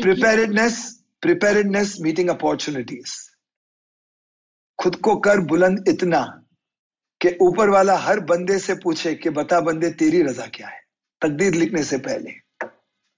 So luck is nothing but everything that you earned earlier and you are rewarded later. So if you are rewarded later, you will be earning in compound interest probably that which you'll call luck. But if you are punished later, that too can be compounded. So I've written a theory of karma. From USA to Burma, your boss is karma. From USA to Burma, your boss is karma. If karma goes for a toss, your life is at a loss. Even Christ had to carry his own cross. Wow. So karma is really all about what you do and what you get. Yeah. So what do you think of, as we say, reincarnation? if you are going to live forever and technically you die, but you come back, so you are playing this game again and again and again. So what are your thoughts around that? So, Rick, as we say, the change is happening in the ignorant without their wanting it. The change is happening in the wise the way they want it. So if change is constant, be the choreographer of your own change. That's number one. If your living becomes so conscious, you are extremely conscious in your last breath also. I will not use the word death because death comes to disease and disease comes to the ignorant. Disease will never come to the enlightened one. They will exit. They will stop eating, stop drinking, and then they will choose when they want to stop breathing. And when they transit, transform, transmigrate, reform, it's not death. So when they exit, they will either choose to become the fragrance of a flower, sweetness of a fruit, strength of any root, or they will dissolve into the cosmos and be a witness to the whole thing. They will choose consciously. So otherwise people will be born accidentally here and there, time and time again. You know, the Sambhog for to bring the likes of Christ, Krishna, Muhammad, Mahadev, Zarathustra, Zora the Buddha, people used to do it at a particular time, particular season, particular people, particular gotras, particular matching of, I would say, your astrological charts. And in deep love, when sex becomes love, love becomes a prayer, and prayer becomes a worship, a Christ is born, a Krishna is born. Otherwise, a drunkard will be born, a drug abuse wala will be born, a psychopath will be born, a sociopath will be born. That's what I'm asking you, right? So you are then saying that destiny, then that's the role of a destiny. You are saying that if that is the case, you can choose. You be the choreographer of your destiny. Choose your partner. Be in the flow. Go with the rhythm of the cosmos. Look into the wisdom of the planetary situations and the harmony in the planets for you to get into copulation. Making love. Make it worship. Attract the best soul. You know, the point is you say all these amazing things, but finally customer aapko puchega ki meko bata, how do I lose 5 kgs weight? Correct? What is your message to all these people who are there to try and, that's what I see. Everybody finally goes and says all this. Sir, tell me, how do I lose 5 kg weights or 10 kg weight? That's the common question. How do you? So fortunately, I have very, very few weight loss clients when I do personal consulting, which I do lots of it now. Then COVID has given me great opportunities. So did almost 200 webinars for at least 20 corporates and at least 100 consulting I did in, and those are regular. So my consultations come with grade 4 cancer, where doctors say not more than 3 months. We make them live longer, but I work with oncos, I work with chemotherapists, I work with doctors, and I work with Ayurveda doctors, and we team up together. Then MS, paralysis, asthma, and all kind of autoimmune diseases. So this is what I do the most. Most challenging cases, octogenarians who can barely sit, I've made them walk 10 kilometers every day now. So tell me, when you meet other people who are your age, who are definitely at a very different stage in their health, what kind of message do you give them? Can they change themselves now? Already they have diabetes, cholesterol, hypertension, So 30 years back, when I was almost 30, they used to write me off. They used to laugh at me. But today when I talk and I look like this, they are beginning to make those small changes in their lives. My schoolmates who were 15 years younger to me are looking 15 years older to me. I'm meeting so many actresses who they say, we learned swimming with you in Sea Princess. We learned swimming with you on holiday. I said, okay, thank you. So there's a lady, very beautiful lady actress, Aarti Chhabria. And so she told me once, "Arey Mickey sir, how are you?" I said, "How? You're a lovely actress. I liked you in Avara Pagal Divana." But she said, "But you forgot. I learned swimming with you." I said, "Oh, thank you." Amazing. That's going to be quite I think clearly you have big plans going forward because you are still in your 30s, as I say, right? Absolutely. So the question for you is that you are certainly one of those people who practice a lot of these things, what you are saying, which of course mean that you are going to live for much longer. 100 to kahin nahi gaya. So tell me, what will you do when you are going to be at the age of 100? What have you visualized yourself? Because you keep talking about visualization. Yeah. So what is your visualization at the age of 100? So very many astrologers have told me that you have a yoga of being a sadhu saint. Although I still love my Armanis, I still love my Hugo Boss, I still love, Todds, I still love my Rolexes of the world, but nevertheless, I don't know. But yes, certainly an ashram, certainly a health farm, that kind of a setup. I mean, this would be where I belong. Because people coming there, uplifting, transforming, transcending, transmigrating. And tell me something, of course, it's, since you're going to be there for a much longer time, it's too early to ask. You will also be there.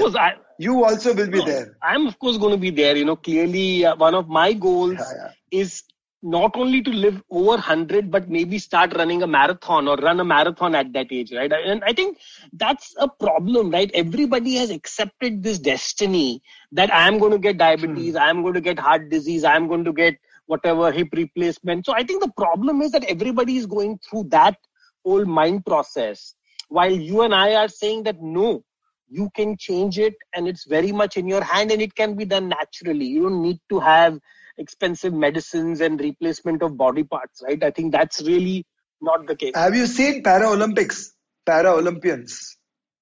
Have you seen their swimming, their shot put, and what all they do? We should learn that life happens in the spiritual world only. Physicalities don't limit you. So, talking about the spiritual world, while there are no coincidences, I always kind of imagine that what is it special about your own birth date? You started learning karate on that birthday, or you started doing yoga on that day, and of course... Yoga, yeah. That was coincidental, could be preordained, I don't know. And when Modi ji had to announce Fit India, it was on your birthday. We had a cake cutting for you. So I'm just saying, do you see this pattern repeating? I've heard that Prophet Muhammad was born on 29th August. Also, Michael Jackson was born on 29th August. So, could be. So, my understanding of the algorithm of life is such. Life on the material plane is math. But life before material plane and after material plane is beyond math. So, there is a pattern in the material world. But before the material world, before it manifests into a math pattern, sacred geometries, congruence of sacred geometries, life is open-ended. But from this point and the next moment, the life is open-ended too, because I choose to change my math and change my theorems and change my formulas, my formulae. Amazing.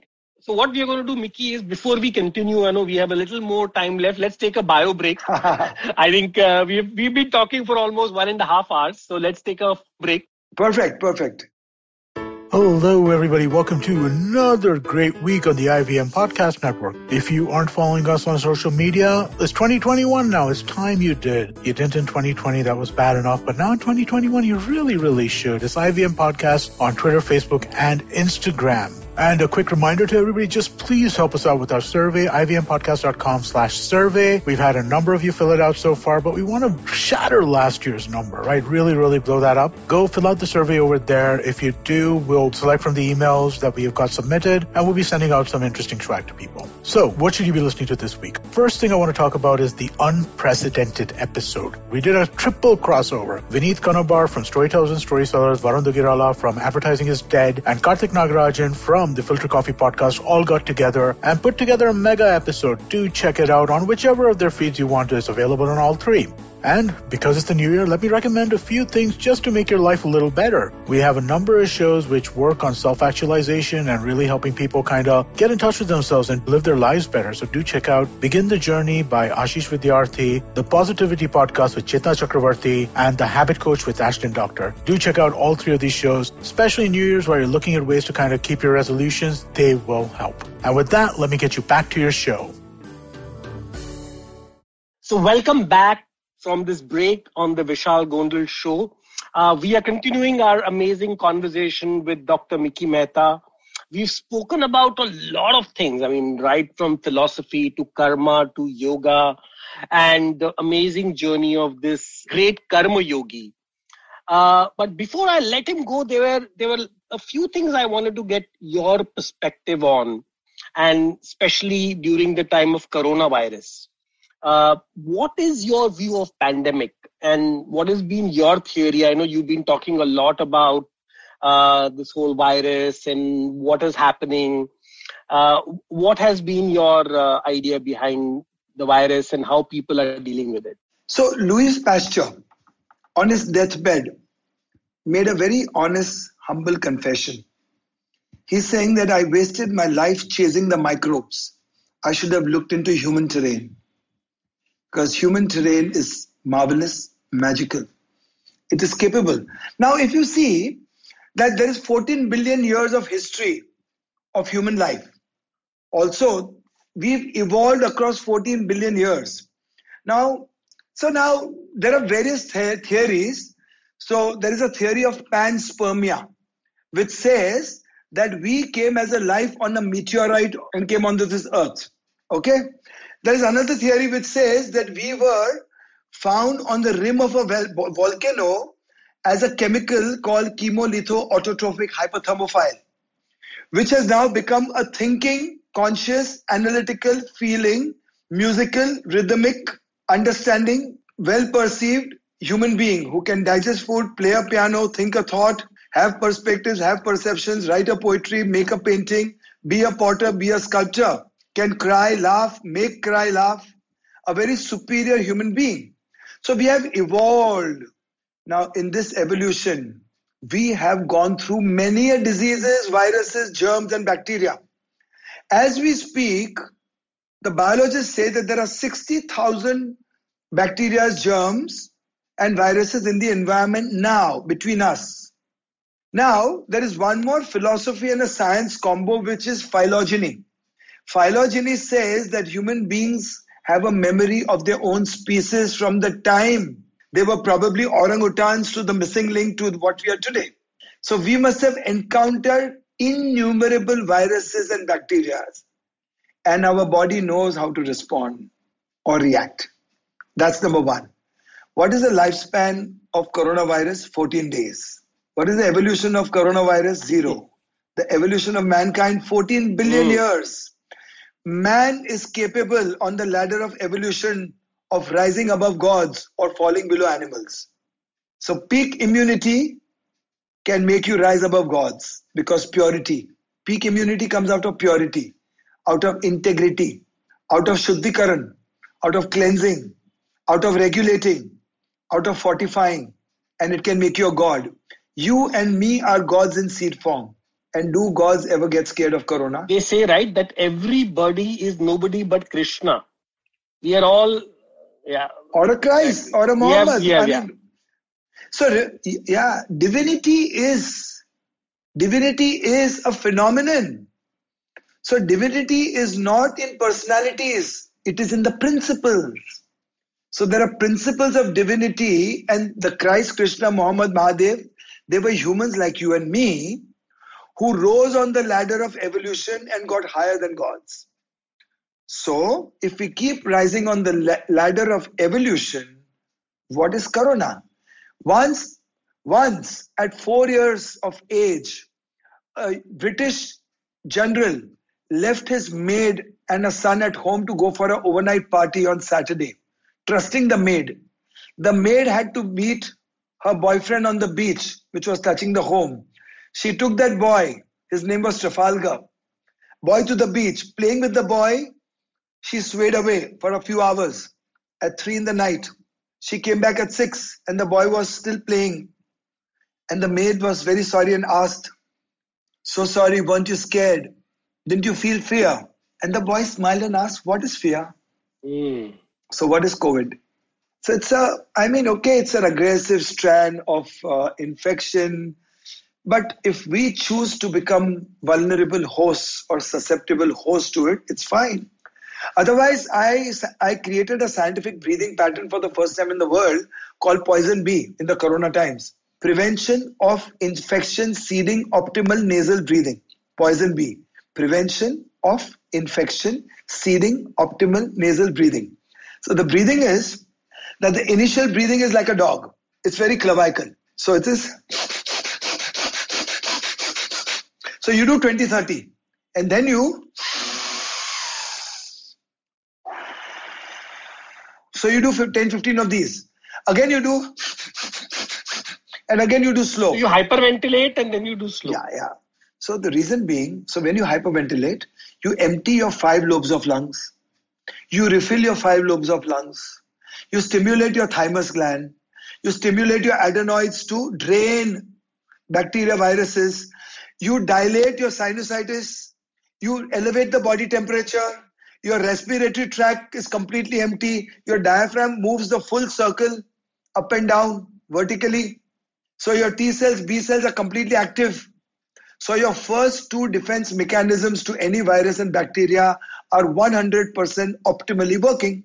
There you go. There's one good way of dealing with it. One good way. So Mickey, you must have met thousands of clients or people who must have come to you with all kinds of problems. Is there anything common you have found between all these people which you see that, or common traits which you know this is one thing which I have seen?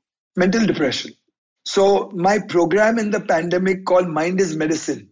I did some 50 runs of it with different clients, but each time I was different though. So depression, mental illness, emotionally unsettled people, suicidal people, I'm opening up to you. So, in the last 25 years, I've been dealing with suicidal people. I work with a couple of psychiatrists. So I help people wean off the psychiatric medicines. And I help people indulge with elements. So I use breath as medicine. I use sunshine as medicine, sleep as medicine. Then Nasyam, Virechan, Abhyangam, I would say Vaman. Music, visuals, chirping of the birds, primordial sounds. And, Japa, Tapa, Dhyana, Pranayama. So mental illness has been the biggest problem. The biggest problem is that the family pushes them to us, but those people don't accept it.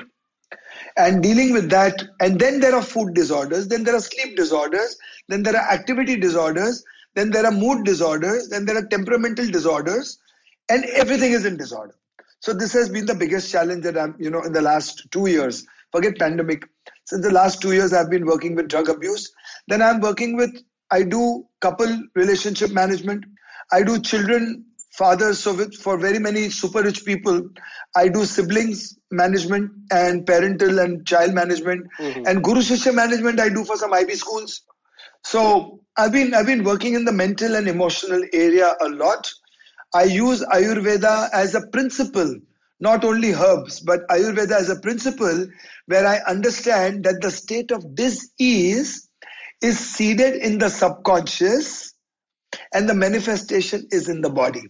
So पीड़ा का जन्म प्रकृति में है and in आपके व्यक्तित्व रूप में है, and then to उसको रूपांतरित करना is very, very important. Also very, very important, we've almost forgotten our natural prakriti. So मनुष्य वो जो मन का मारा, पुरुष वो जो पूरक होता है, पूरक जो पुरुष, और पूरक पुरुष उत्तम Ram. It is Purush Uttam has become Purush Uttam Ram. Rama को उल्टा करेंगे तो अमर होता है. So the dhara, so we are in the constant flow of energies and exchange of energies, which Pancha Mahabhutas, with the tattvas. So tattva se sattva. So सात्विक जीवन के लिए सात्विक भोजन, सात्विक attitude, सात्विक कार्य, कर्म. सो धारा बन के जो अंदर से बाहर निकलती है वो राधा बन के फिर से अंदर आती है और फिर राधा बन के अंदर से जो बाहर निकलती है वो धारा बन के लौट आती है.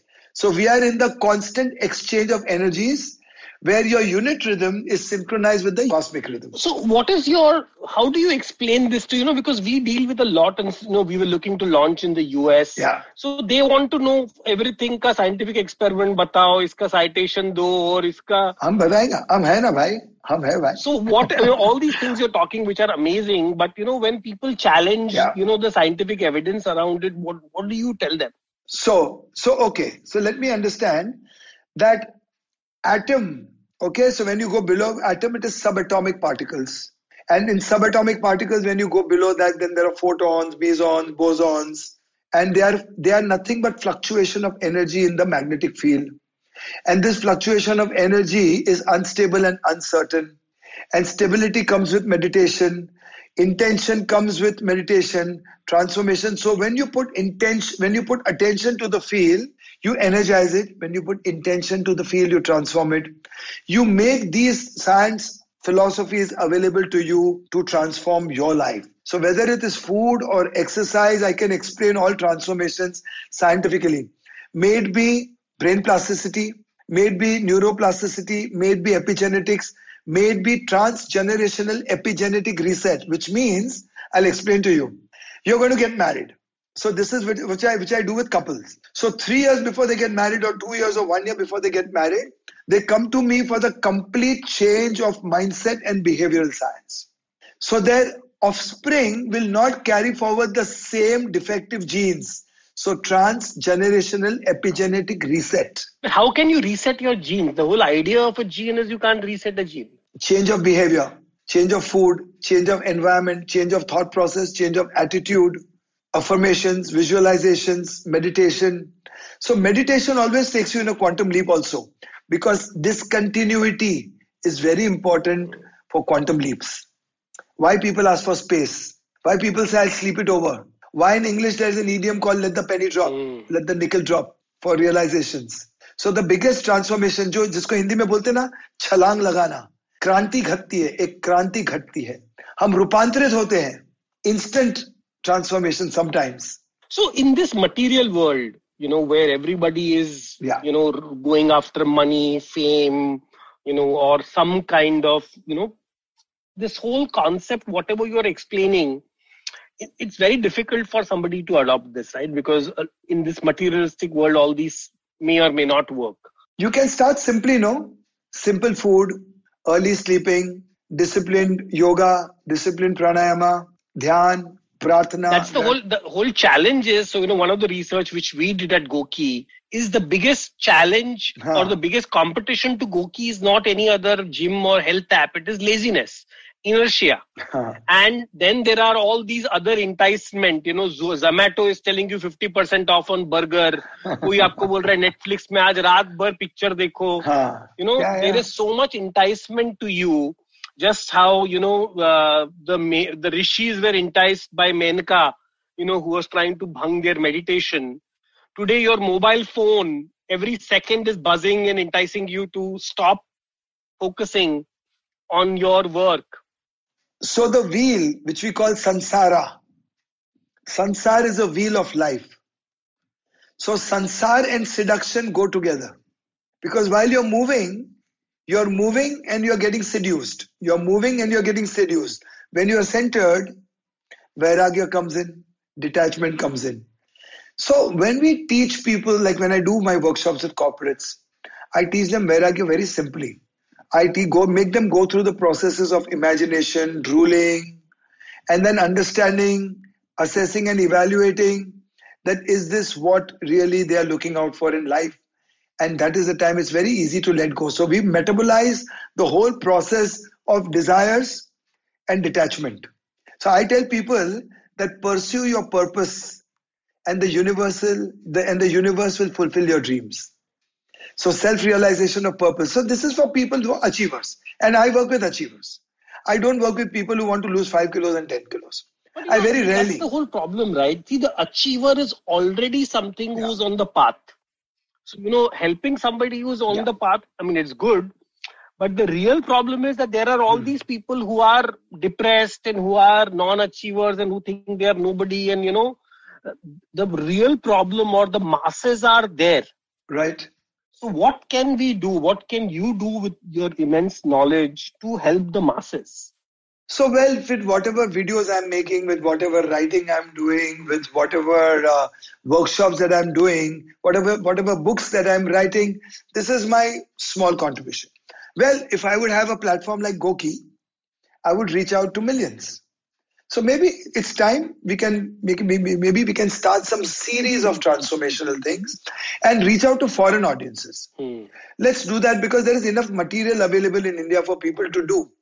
But for people, these things which are new, which could be explained to them, the Eastern, or I would say the ancient wisdom traditions taught in scientific parlance, we can create that kind of a channel and work towards it, which will be a combination of do along and also combination of homework and combination of people logging in and writing back what are they doing on weekly basis with a graph for evaluation and assessment. We can do such a thing to reach masses.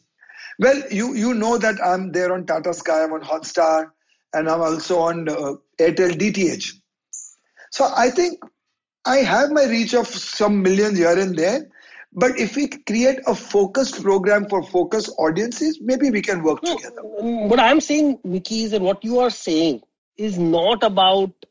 this needs to be transmitted on every channel, every movie, every set-top box, every phone to every person, the 7.2 billion people in the world. Everybody needs to hear you. Yeah. It is not about Goki or, some news channel. So it can start somewhere with some focus channel, which can then become a force multiplier, no? See, because Vishal, I see you, recognize you. You've seen the movie Avatar. Yeah. So as I am one avatar of wellness, I see you as an avatar of wellness and a promoter, propagator. Also, there's a dialogue in this movie Avatar called I See You. And the way you've done things and the way you got Akshay in and the way you're doing things and the way you will probably do things, I don't know your blueprint. But I'm sure you're on the path of evolution and opening up to more audiences and getting them to join your revolution. So some channels are probably pre-designated, and yes, as I do through other channels, we could do things together. Maybe, see, you are a great guy when it comes to how to become a force multiplier. So maybe our strengths come together and maybe we can do some wonders for mankind. My whole thing is, how do we awaken a man who's asleep? That's the point, right? When you said mankind, I'm saying not about 70 million or 7 million. I said 7.2 billion people is what I started by saying. Let's start somewhere. Let's make it multilingual. Let's start somewhere. Let's do road shows. We can do so many things. I'm up and I'm completely available to this world always. So Mickey, you are not a person. You are an idea. Yeah. And my concept and the thought of actually getting you on this podcast was to start spreading this idea called Mickey. Because people currently think of Mickey as this person who is not reachable, who only stars can talk to and who only Miss Indias are running after. But an idea can be accessed by anybody. You could be the poorest of poor and the richest of rich. Idea can come to anybody, and that same idea can be utilized. So I think the question really is, how do we take you as an idea out there? And that's really the challenge which we all have. And you know what? The best part is, since we are all the travelers on the same journey, the idea will show us itself. Absolutely. The idea will reveal itself, which is the amazing part, right? I mean, that's really what it is. So, but before we end, I just wanted 2-3 other interesting points from you on books. You have written a lot of books, and I think people can research that. Yeah. But what are the books which have influenced you, and are there 3 books you would recommend everybody to read? Khalil Gibran's. What is Khalil Gibran's book called? The Prophecy. Khalil Gibran's The Prophecy. Very good. And which is the other book? Deepak Chopra's 7 Spiritual Laws of Success. It sells even today. And that book came 20 years before Secret. Wow. And it is still better than The Secret. The only thing is that The Secret cracked it big time with the word packaging, The Secret, and it took off. And it was a social media generation. And and again, what I just told you, so Deepak Chopra is somewhere, it almost feels like if you have a billionaire or only when Deepak Chopra will listen to, or you can listen to Deepak Chopra, right? So that's what I'm saying. So which is what, while the secret was, anybody with 200 rupees can get the secret. Correct. And the third book,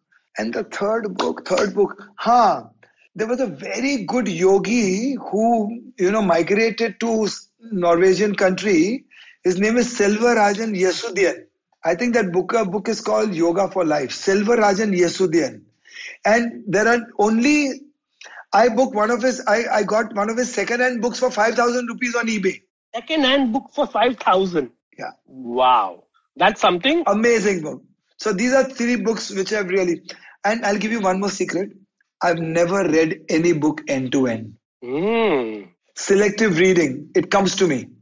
When the master is ready, the words will offer itself on the buffet of wisdom. Bruce Lee, of course, your other.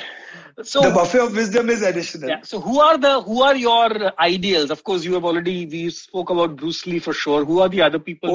Osho, Bruce Lee, Maharishi Mahesh Yogi ji, Sadhguru ji, then Ek Aankh Marne Wale Baba Ramdev ji, then Ma Hansa ji, B.K. Iyengar ji, Sri Ravi Shankar ji, and they will always remain there. I have no ambitions to go beyond them because each journey unfolding is so unique.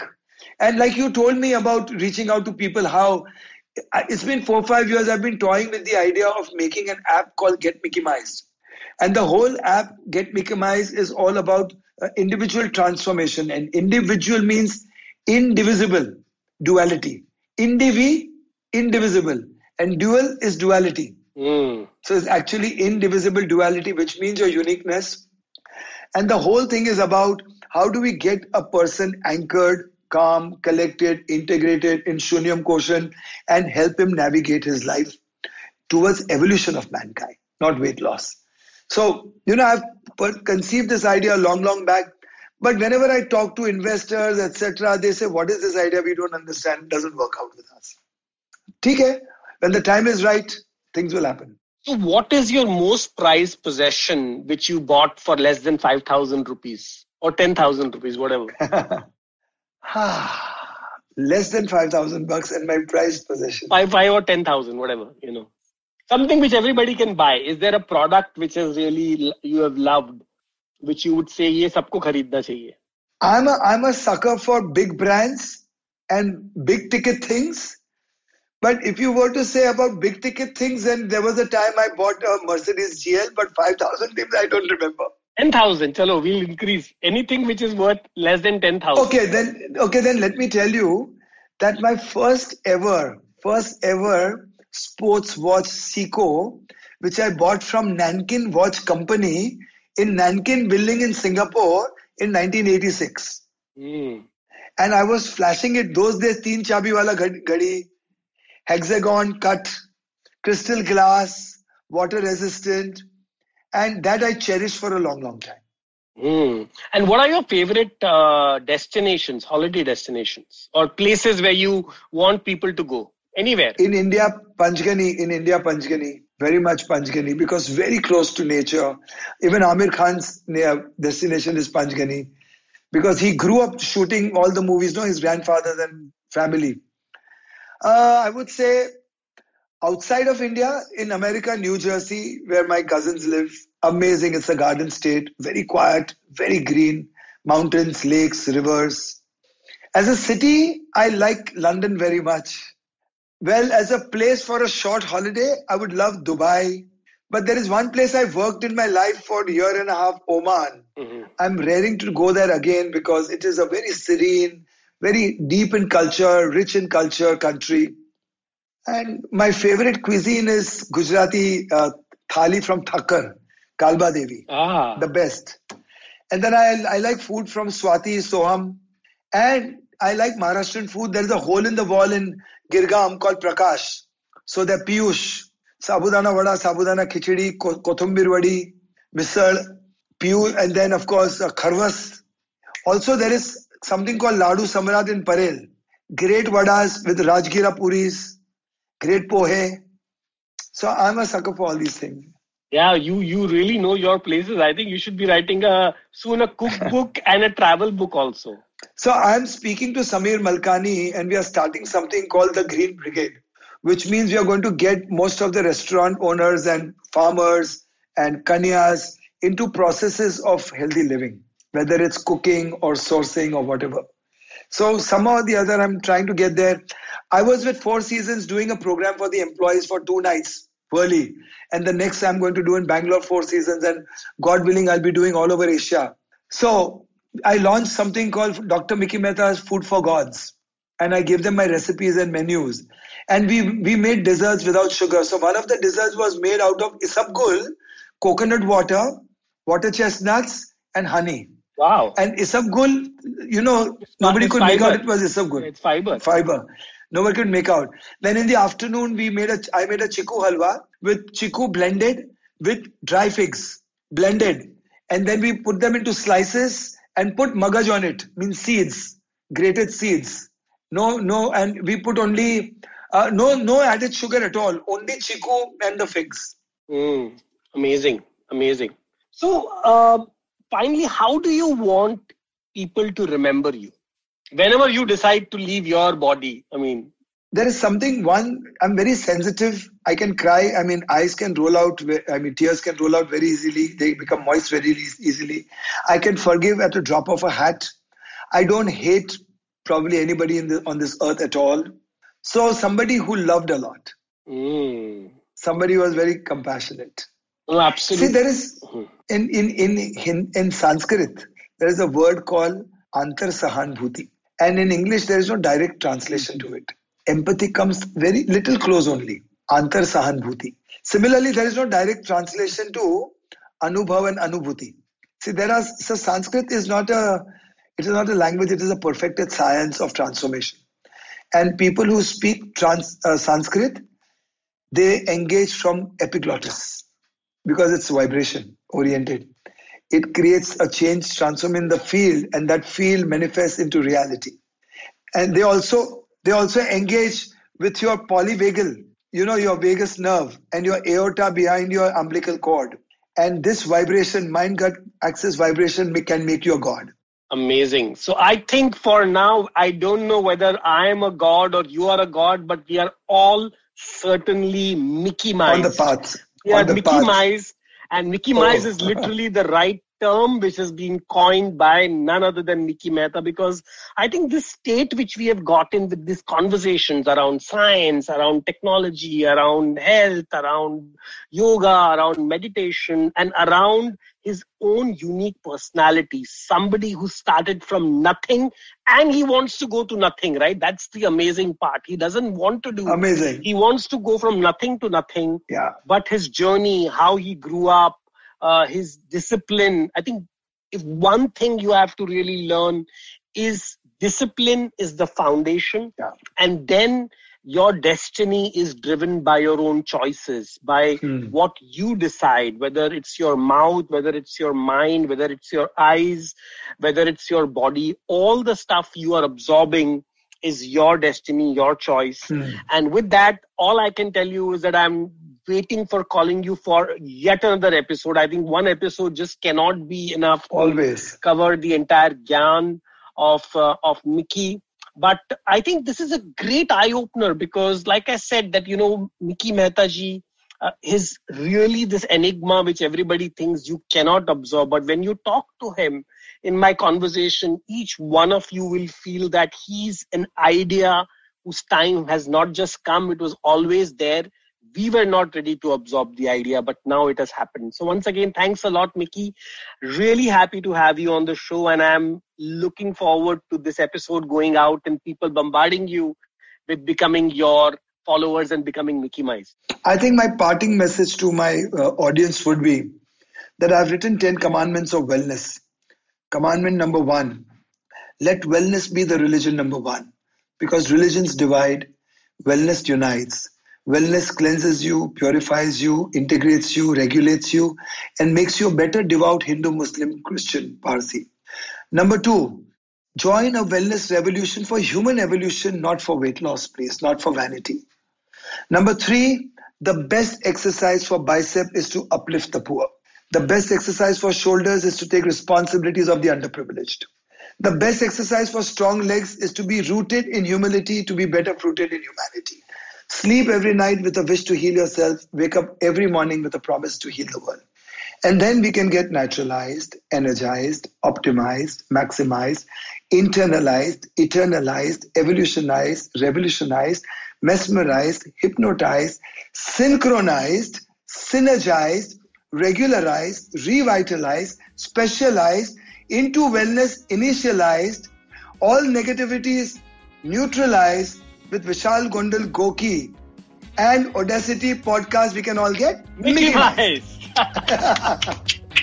Thanks a lot. I think this was an amazing episode. Thanks a lot, Mickey. Yeah.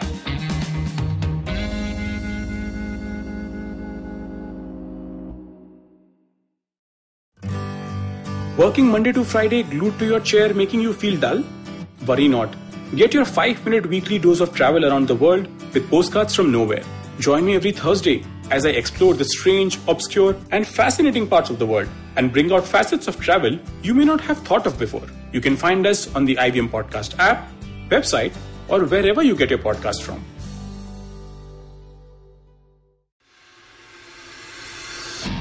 If you love cricket, listen up. The Edges and Sledges Cricket Podcast is here for you. Hosted by DJ, Varun, and me, Ashwin, we bring a fun, fresh fan's point of view to talking all things cricket. Sometimes it's just the three of us, sometimes we have guests, including current and former international cricketers. For new episodes every week, check out the Edges and Sledges Cricket Podcast on the IVM app, website, or wherever you get your podcasts.